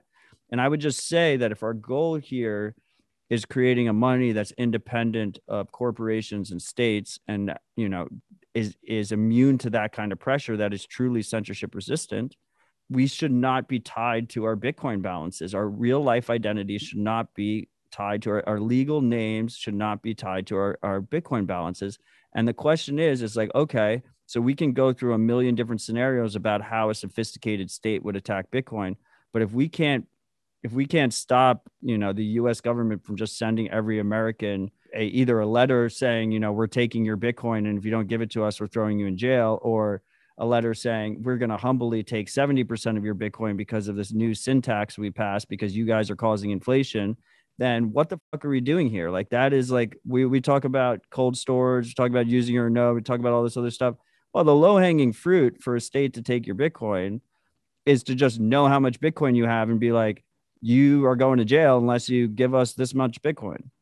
Yeah, I think I think that is a realistic and possible attack scenario we should be prepared for. Obviously, it's not something that is that we would enjoy, but I think it might be it might be the bargain that we need to strike with the fiat world in order to if Bitcoin keeps going up, I can see with almost certainty at least some governments are going to do this. There's going to come a point in some country, I've said this before, there will come a point at which the Bitcoin that exists on the Bitcoin exchanges is more valuable than the foreign currency reserves that exist in that country's central bank. And at that point, there's a switch that's going to flick in the head of the president or the prime minister or the whoever's in charge of the country, which is, hang on a second, we've only got $2 billion of US dollars left in our bank, but there's $8 billion of Bitcoin in all of these crypto exchanges. And I think, that's why keeping your Bitcoin on, that's why I've said this many times, only keep on exchanges the Bitcoin you're comfortable giving to your government. I think that's really going to be the low-hanging fruit. Once one government sees that, hey, hang on a second, we could triple our foreign reserves assets by just taking half of the money from these Bitcoin exchanges, I think it's going to happen. And that's why I think, this is one of the other things to keep in mind, to go back to our original discussion on self-custody. That's one of the many risks involved with having it in an exchange. One day your president wakes up and says, Bitcoin is causing global warming and inflation and killing the baby seals. And therefore, we need to take 70% of your Bitcoin so that we can cause inflation and kill baby seals with you. So bear that in mind in your scenarios. No, I agree with you. I just think I 100% agree that we're going to see a lot of sovereign rug pulls where they're going to go in and just basically we've seen them do it to people's bank accounts already, and it's just going to be more of that. But I would just say, if you should absolutely self custody. It's a significant improvement, like not even close to holding it with a regulated third party in terms of state resistance. But if you just buy on Coinbase, connect it to your identity, and then send it one hop out to your Ledger wallet or cold card or whatever you're using for cold storage, and take no kind of privacy precautions whatsoever, is enforcement to steal that money more difficult than clicking a button and taking it from an exchange? Yes. Is it that much more difficult? Like, no, it's not that much more difficult. They pressure what I see happening is you pressure a couple big guys. You do kind of what happened with torrents. You pressure a couple big guys. You make an example out of them. 90% of people comply. They didn't have to go store to store to close people's businesses down during COVID. They told people that they were going to get fined if they kept them open. And a couple people didn't listen to them that were big businesses, and they went to those businesses and they made a huge example of them, and 95% of people complied and they closed their small business. Yeah, but I mean, I think I'm not saying that they won't do it, but I think, in terms of the laws and traditions of particularly Western democracies, for all of the problems that we have about them, I think the concept of property rights is still one of those things that has not been completely eradicated. So the money that's in the bank, it's all fake money and it's all made up. And the idea that the government is just going to confiscate the reserves at the banks has already happened in 1934. And until today, here we are almost 90 years later, the vast majority of Americans don't know that it happened or don't understand its significance. And they just think it was, somebody did something with the back end of our monetary system where they decided they were just going to, change the way that they handled gold. But anyways, I don't understand that. But really what it was is that they took away about 40% of society's gold. And the government confiscated 40% of the society's gold by revaluing it and taking all the gold that was in the banks and giving people papers. Could they have gotten away with that if they had gone door to door, having to take the gold from everybody's house, and also knowing that the gold was digital, meaning that it could be hidden in people's skulls, or it could be, it's much easier to hide. I think the politics of door to door confiscation is much, much, much more complicated than just getting a bunch of idiots on TV, a bunch of Keynesians on TV who say, oh, we figured out that we're going to fix your, all of the problems. We figured out the solution is we're just going to have to take money from the banks. Don't bother, you're still going to have more dollars. Well, I mean, look, that's why I think enforcement is, you make an example out of few people and most people comply. Once again, the Bitcoin ledger is forever, right? First of all, as you just mentioned, we had Executive Order 6102 in America. The people that weren't on lists of gold owners were not affected. The people that were listed as gold owners were known to be committing what I think it was a felony at the time, but committing whatever crime they decided you were committing. People that had in the bank obviously just immediately got a haircut. So there's different layers there, right? Everything has trade-offs. There's different risk balance. People should keep that in mind. But then the second precedent we have is we actually in America, I'm an American. I'm sure a lot of your listeners are Americans, and it's probably pretty similar in their country as well. If we enter a hyperinflationary period today, the way our tax system is set up in America is our top end cap gains rate is between 30 to 40%, depending which state you live in. Okay. If we enter a hyperinflationary period and 100% of your wealth is in Bitcoin, then you are a criminal unless you give the government 40% of your Bitcoin. But literally no rules need to change.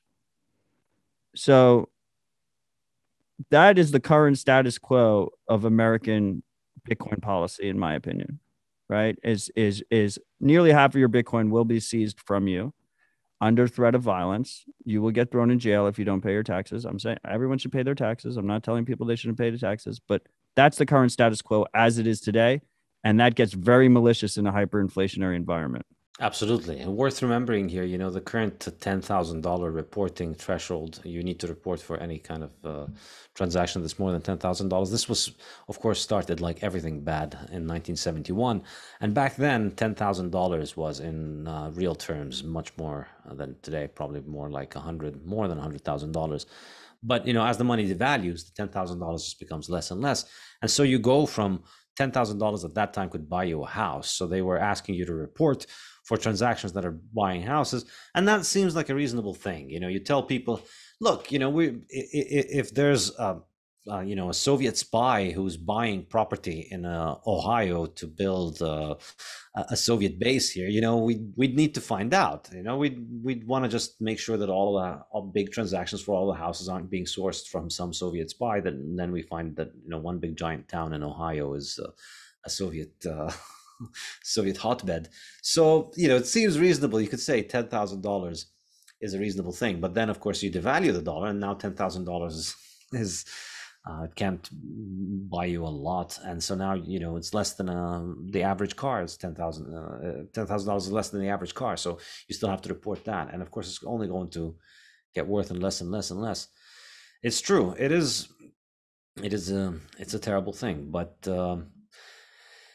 I think perhaps my difference is that I think the real prize here, and the thing that I'm focused on, and the thing that is going to fix all of those things more than all of these individual kind of wins that we could achieve by Bitcoin, the real prize is ending central banking. That's the jackpot. And if we can do that, then I think that's where you're really going to be winning the war of privacy, by putting governments that spy on people out of business, and by taking basically anybody who uses part of their government's business model as spying on their citizens is going to be bankrupted because you can't print money. And if you waste your money on stupid bullshit, you don't do it.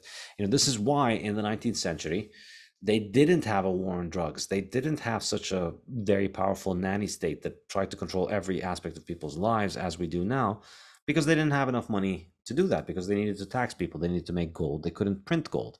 Now they can print dollars, so they can do all of this crazy stuff. So for me, I think the real prize that we need to focus on is, I'm not saying that all of that stuff obviously doesn't matter, but I'm saying what really matters ultimately is if we can put the money printers of the central banks out of business. And if that means paying 40% of your Bitcoin to Caesar to set us free, I think that's a price much worth paying. You should stack harder and stay humble more so you can afford to pay, set yourself free, buy your own slavery, but buy your own, what does they call it when a slave buys themselves out of slavery? We might end up doing that, I'm obviously no fan of taxation, but that might be the case. I wonder, so first of all, I'm pretty confident that we're going to obsolete central banks. I just don't know why someone would want to use money controlled by a corporation or a government when you have an option to use a better money that isn't. So I'm pretty sure we're going to do that. I think what happens in that situation, and it's not just because Bitcoin exists. I think this house of cards that has been built up has just been primed to fail magnificently at some point. The question is when that happens. But as that's happening is there's this theory, dollar milkshake theory, that I prescribe to, that I think we're seeing in real time right now, which is this idea that dollar is the reserve currency of the world. So as a result, as we're kind of entering our inflationary death spiral, so to speak, these other currencies basically hit that first as people flood into dollars. And as Americans, we have this benefit that there's just this delayed situation where our dollar is increasing in value compared to these other currencies that are considered inferior.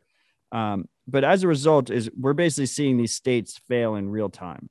And then ultimately the last state to fail will be America. And so these states have increasingly high debt loads. They've been used to just printing money. They've been used to doing the silent inflation tax, which disproportionately affects poor people, and they do not even fucking realize. It's almost like a wealth distribution from poor to rich in that scheme. As these countries start to flail and get more desperate, the tax rates are going to go up. The play is, okay, we need more revenue and we're desperate. What do those desperate governments do at that point? And hopefully, my government doesn't do it. Hopefully your government doesn't do it. Hopefully everyone who's listening's government doesn't do it. But I think it's prudent for us to be prepared for a situation where governments turn on their own people, which they already have in a lot of ways, and try and extract as much value out of them as possible during that failure period. So I would say to think that capital gains on Bitcoin will not increase in that failing state situation is incredibly naive. I think it will be extreme small. Once again, I'll go back to the response to COVID globally. Small business owners are the single most popular category of businesses in America. And I'm pretty sure that's true globally. And they shut down those businesses and ruin their livelihoods, and no one fucking blinked an eye.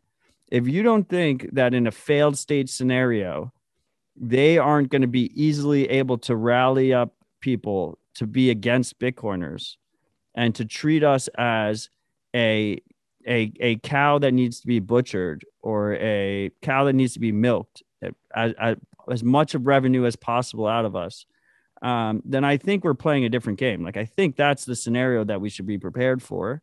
Hope that doesn't happen. If that doesn't happen, then great.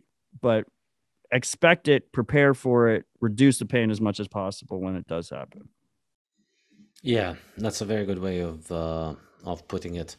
So getting back into privacy, tell us a little bit about what your thoughts are on what tools to use for privacy. I know this is a highly contentious topic, and people are always getting angry at each other on Twitter. And I must say, I don't have strong opinions, and I don't understand the debate very well. So, I mean, if you want to skip it, we can skip it and just I not mean, get look, into it. first But of all, I'll say I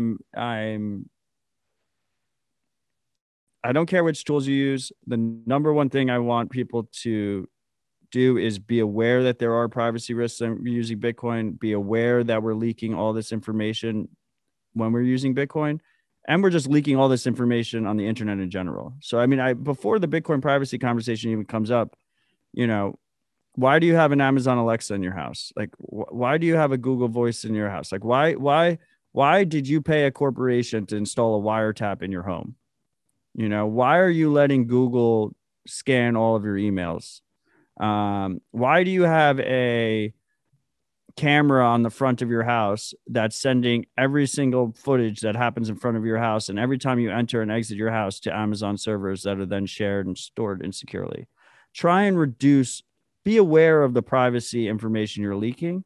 Try and reduce that information as possible. Don't send your DNA to a corporation that is then going to send all that information to China and the US government and dox all your grandkids. Like, consider not doing that. Consider making small improvements to your digital privacy situation. And anytime someone considers doing that or starts being more aware of the amount of privacy information, like private information they're leaking, that is a win in my book. That is a massive win. Most people are just being very naive about this stuff. I just want you guys to be aware and to start paying attention to it. Now, on the Bitcoin privacy tool landscape, specifically collaborative transactions, there's three tools. There's Join Market, there's Whirlpool, which you can use with Samurai Wallet and Sparrow Wallet, and there's other wallets that are going to integrate Whirlpool in the future, and there's Wasabi. They all offer collaborative transactions. Join Market is the most censorship resistant. It doesn't rely on a centralized coordination server. So if we have a full-blown state attack, which some people are kind of speculating because Ethereum privacy tools got put on sanction list. An Ethereum privacy tool got put on the sanction list yesterday.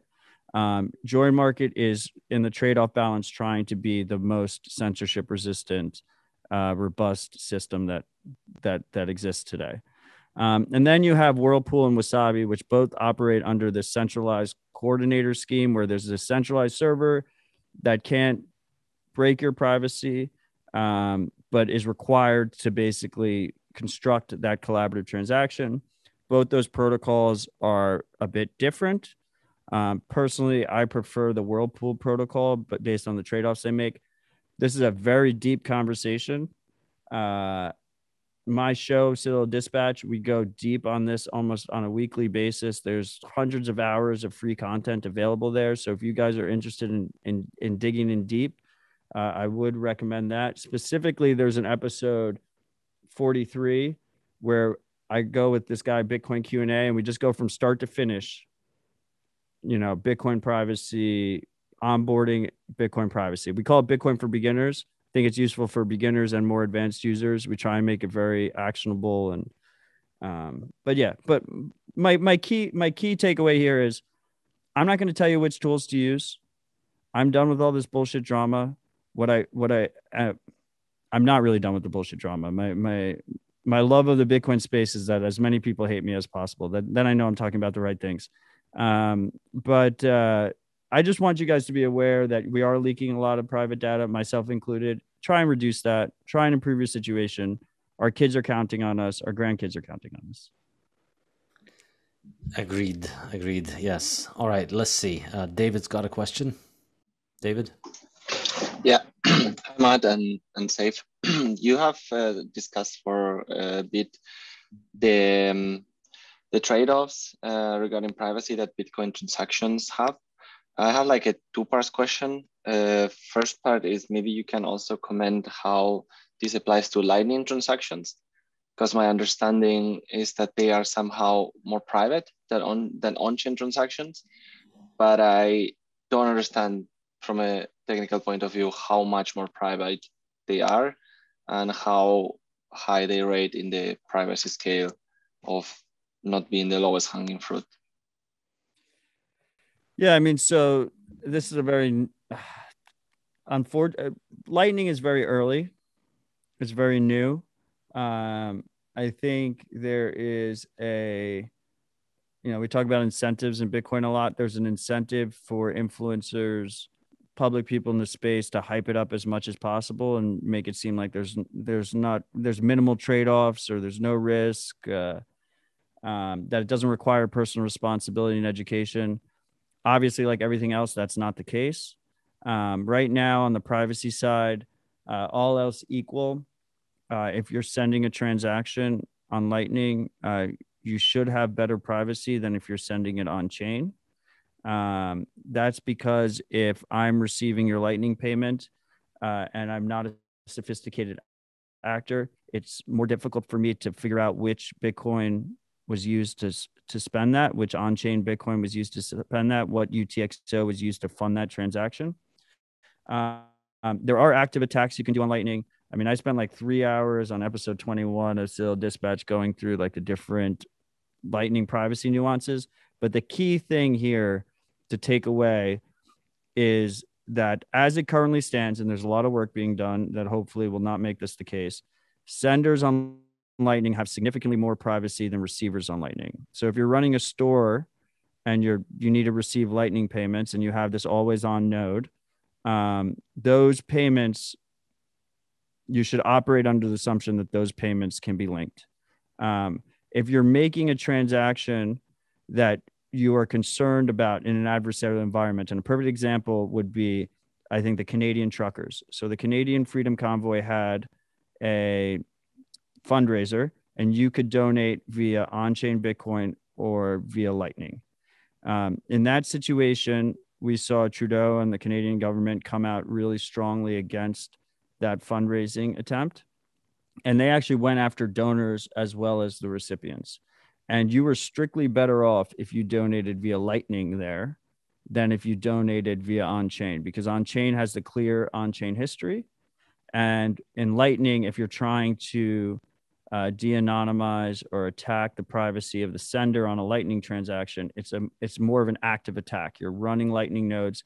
And when we talk about incentives, that's actually a really cool incentive, because basically what that means is these surveillance companies and governments have to lock up a bunch of Bitcoin on Lightning and run Lightning nodes and actually provide routing for the community if they want to try and de-anonymize the senders more times than not. So if you're just, opening up a Lightning node not to receive payments, just to send payments, strictly a privacy improvement, and it is promising on that side. And I would just add here that there is a project that I've been talking a lot about lately called Fediment, which is this open source project that attempts to combine something called Chaumian eCash, which is a legacy privacy cryptography tool created by David Chaum, to create a Lightning wallet that you can just install on your phone. It is custodial, but it's a federation of custodians. So the idea is you have these multi-sig custodians instead of a single sig custodian. Maybe you have eight of 10 need to collude together to take your money, and you have privacy from the custodians. So when you make a Lightning payment out of there, those custodians and external actors, if there's 1,000 people in that Fediment wallet, they don't know which of those 1,000 are spending. I would say, just to go back to our earlier privacy tools conversation, it's the single most bullish privacy tool because it's just so accessible to the average user. And one thing I've noticed in my years of education in this space is that most people will choose the most convenient option. So Fedimints are pretty cool because it basically improves the status quo, and the most convenient option becomes private by default and easily interoperable with the rest of the Lightning Network. Excellent. Dorian? Thanks, Matt, for this great intel. I have read a lot of your articles in privacy. It's really, really good writings. So I have a question about decentralized exchanges, more specifically BISC software. Do you think that that could be a significant player in the near future? Like, do you use?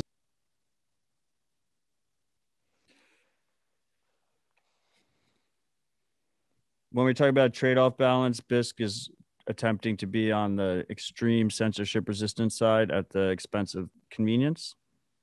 All users of BISC run their own BISC node, run their own Bitcoin node. It's attempting to be as censorship resistant as possible, and the result is it's not very convenient to use. So what I'm looking at is ideally we have more convenient P2P trading options that don't require identification information. One example of that so far is HODL HODL that doesn't do KYC. They don't go as far on the trade-off balance in the censorship resistant angle as BISC because they, a company based in Latvia, are holding one of the keys, but they can't steal your money, right? They can't steal your money. So there's a situation where HODL HODL gets pressured by their government and they have to shut down. But up until this point, they haven't had to. We have another service called RoboSats, which you can access in a Tor browser. That is making a similar trade-off model as HODL HODL, but instead the developers are anonymous or they're NIMs. So it's harder to put pressure on them. That might not exist in a couple of years, right? Like BISC is designed almost like Bitcoin's designed, right? Like they designed it to try and be as robust and censorship resistant as possible. But I think I'm most bullish on the tools that take a step a little bit more to the convenience side, like HODL HODL and RoboSats. And there's another one coming out that's in stealth, that's mobile first. And I think there's a very strong argument that if we have like a very convenient mobile first app that you just open the app and there is a centralized company behind it, but they're not taking custody of your funds, that most governments will probably let that slide. And if they let that slide, then that's kind of like ideal trade-off balance. And then if they get crushed, then people will move over to BISC. All right, great. We've got another question from Scott on what I wanted to ask you this question as well. Running a node, how do you recommend going about that? What are your thoughts on running a node?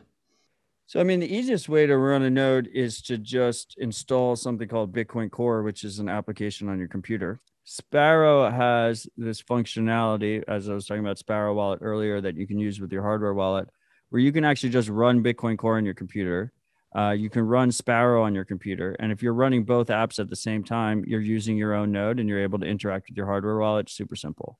That is probably the easiest way for someone to do it. There's another piece of software called Spectre Wallet. Same thing. Run Bitcoin Core. I think Spectre Wallet actually takes it a step further because if you install Spectre Wallet, there's actually an option you can check that's like also install Bitcoin Core. And then you don't have to actually click run on two applications. You can just open Spectre, and then when you open Spectre, it'll automatically run your Bitcoin node at the same time. Reminder, when you're using the Bitcoin network, you have to use a Bitcoin node to interact with the network. And if you're not using your own node, you're trusting a corporation or a single individual with both your privacy and them actually validating the rules of the network that gives Bitcoin its value in the first place. So you want to try to use your own node or at least use a friends or family node. Other options include things like Raspberry Blitz, Ronin Dojo, Umbrel. Like these tools basically allow you to take a cheap single-use computer and you can turn it into a 24/7 Bitcoin node. And what's nice about that is it makes it easier to connect to mobile wallets and stuff like that, because you're just like running it in your closet.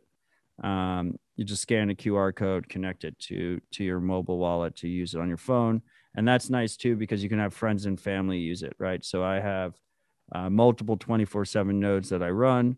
And then my friends and family, like their first step can be using my node, and they're trusting me with their privacy and validity of the rules, but I can't steal their money. Excellent. What about inheritance? How do you get your coins to your grandkids if you don't want to trust others? inheritance is a tricky situation that we haven't solved in any straightforward way. So when Safe gave me the warm intro, one of the projects that I have available is something called finalmessage.io.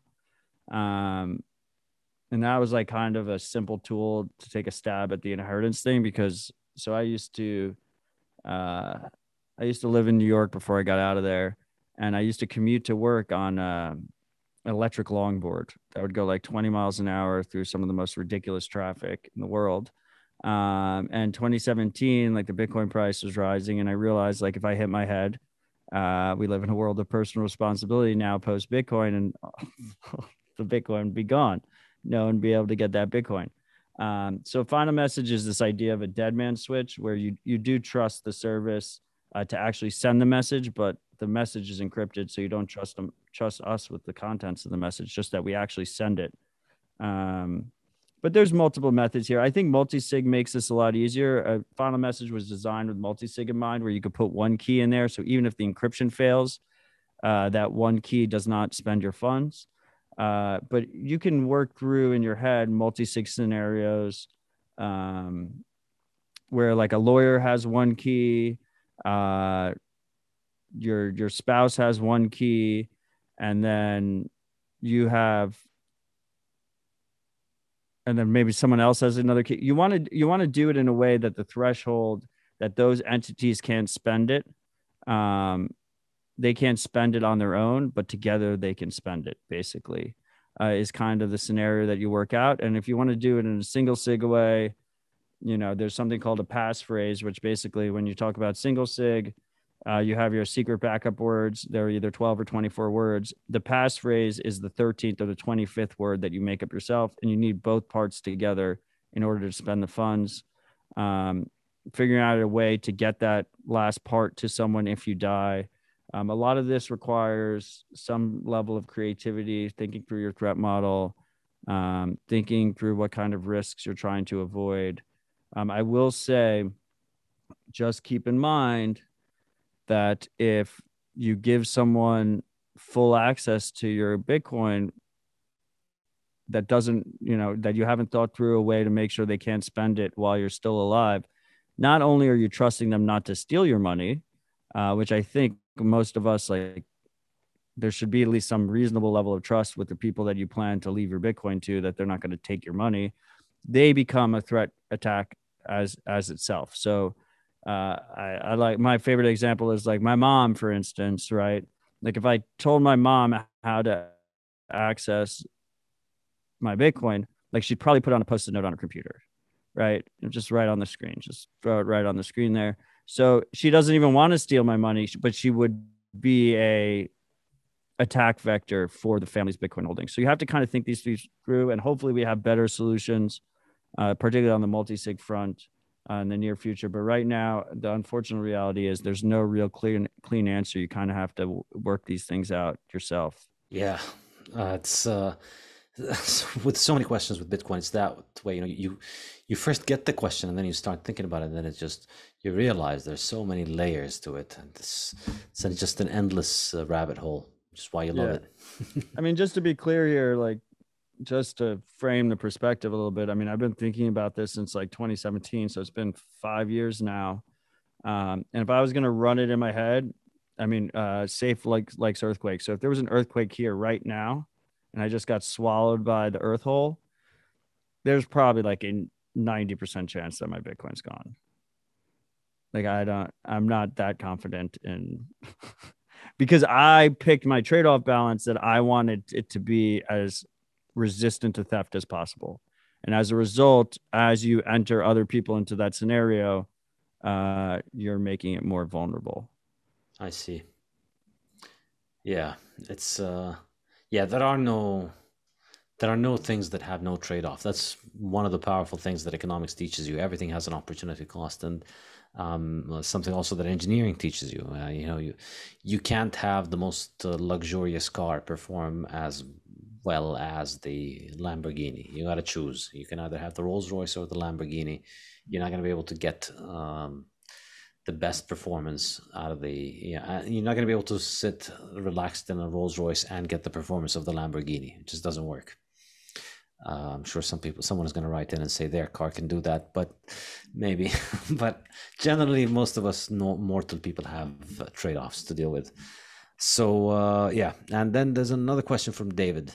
Yeah, thank you very much. First of all, for the answer to my other lighting question, this one is also around lighting.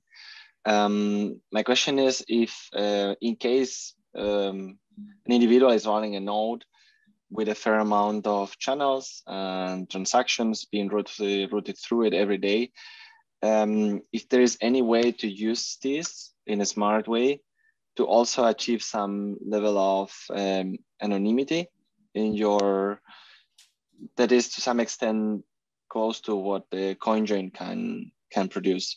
What I mean is to my understanding, when you do a cooperative transaction or a CoinJoin, you may achieve a high level of privacy, but it's very obvious you have done this to anyone that tracks you. They may not know where it went out, but it's very obvious it went in.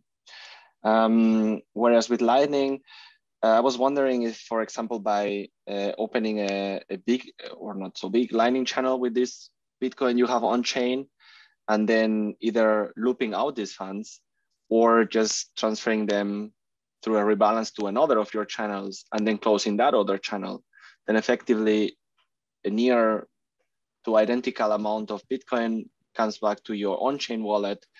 But in terms of the UTXOs, that got completely shuffled because it's another multi-sig that got closed by closing the channel that is not what it.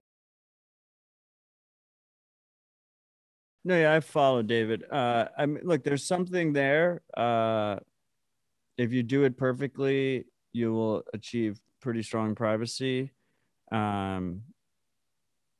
Just to go back to the Bitfinex hacker, like it usually comes down to some mistake someone made. So like when we talk about these processes, you want to have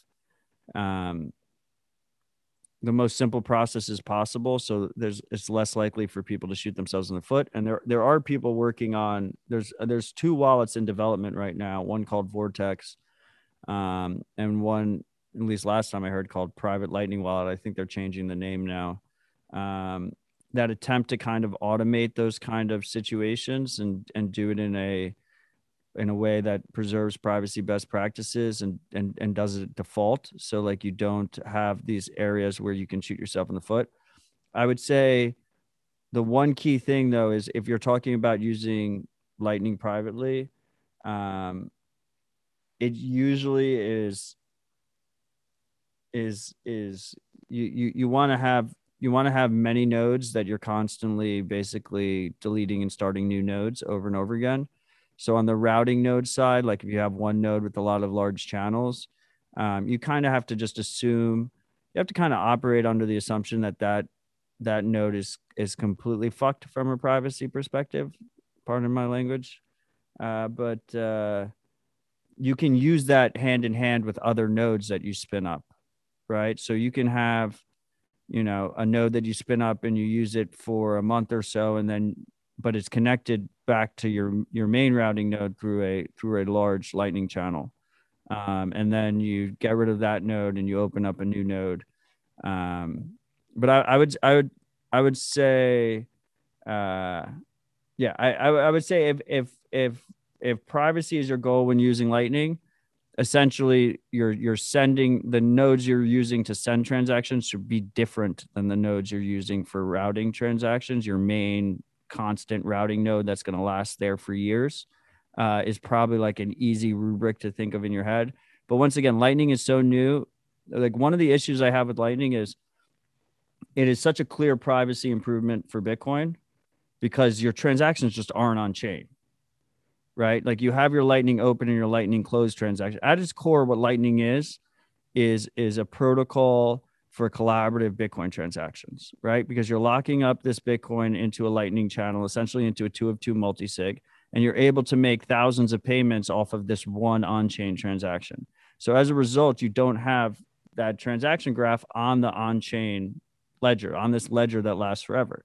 So it's strictly improves a privacy situation on Bitcoin.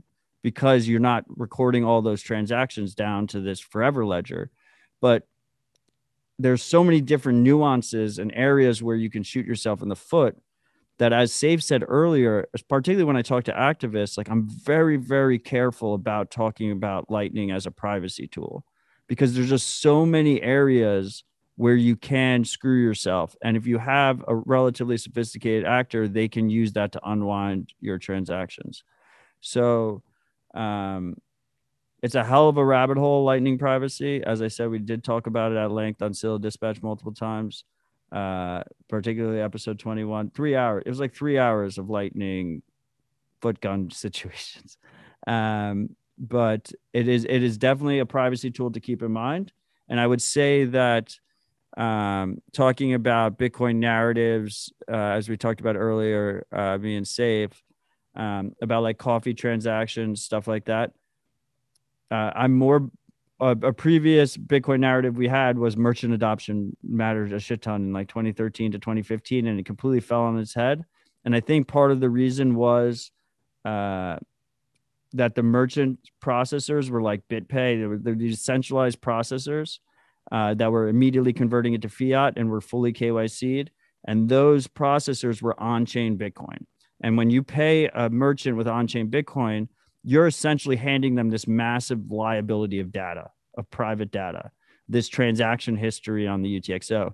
And one of the reasons I'm bullish on the merchant adoption narrative of today is, first of all, we're later in the Bitcoin adoption cycle. So it's more realistic that people will actually want to spend Bitcoin because they're earning Bitcoin, or the majority of their savings is in Bitcoin.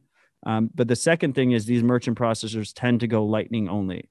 So if you go to an IBEX terminal and you buy a taco in Miami with an IBEX terminal and you pay them with Lightning, unless they use sophisticated attacks, it is hard for IBEX or that merchant to tell which UTXO funded that transaction. All of a sudden, they don't have all that additional data liability. The spender doesn't have all this mental headache of, am I leaking all this information to the merchant? And it just reduces that friction significantly. All right. Well, this has been going on for quite a while now. We've had you for quite a bit. Really appreciate your time, Matt. This has been a tour de force. I think a lot of people will benefit from this because we don't usually discuss those things, and it's opened up a lot of doors and rabbit holes for future discussions. Hopefully, we'll have you on again, and we'll get more and more people to discuss all of those things and find more ways to inform and confuse people and get them hooked on listening to more podcasts. So they need to stay more informed. Thank you so much. It was my pleasure. It was my pleasure. And thanks for having me, Saif. I look forward to kicking it again with you in person pretty soon. Yeah, likewise. Take care, man. Cheers.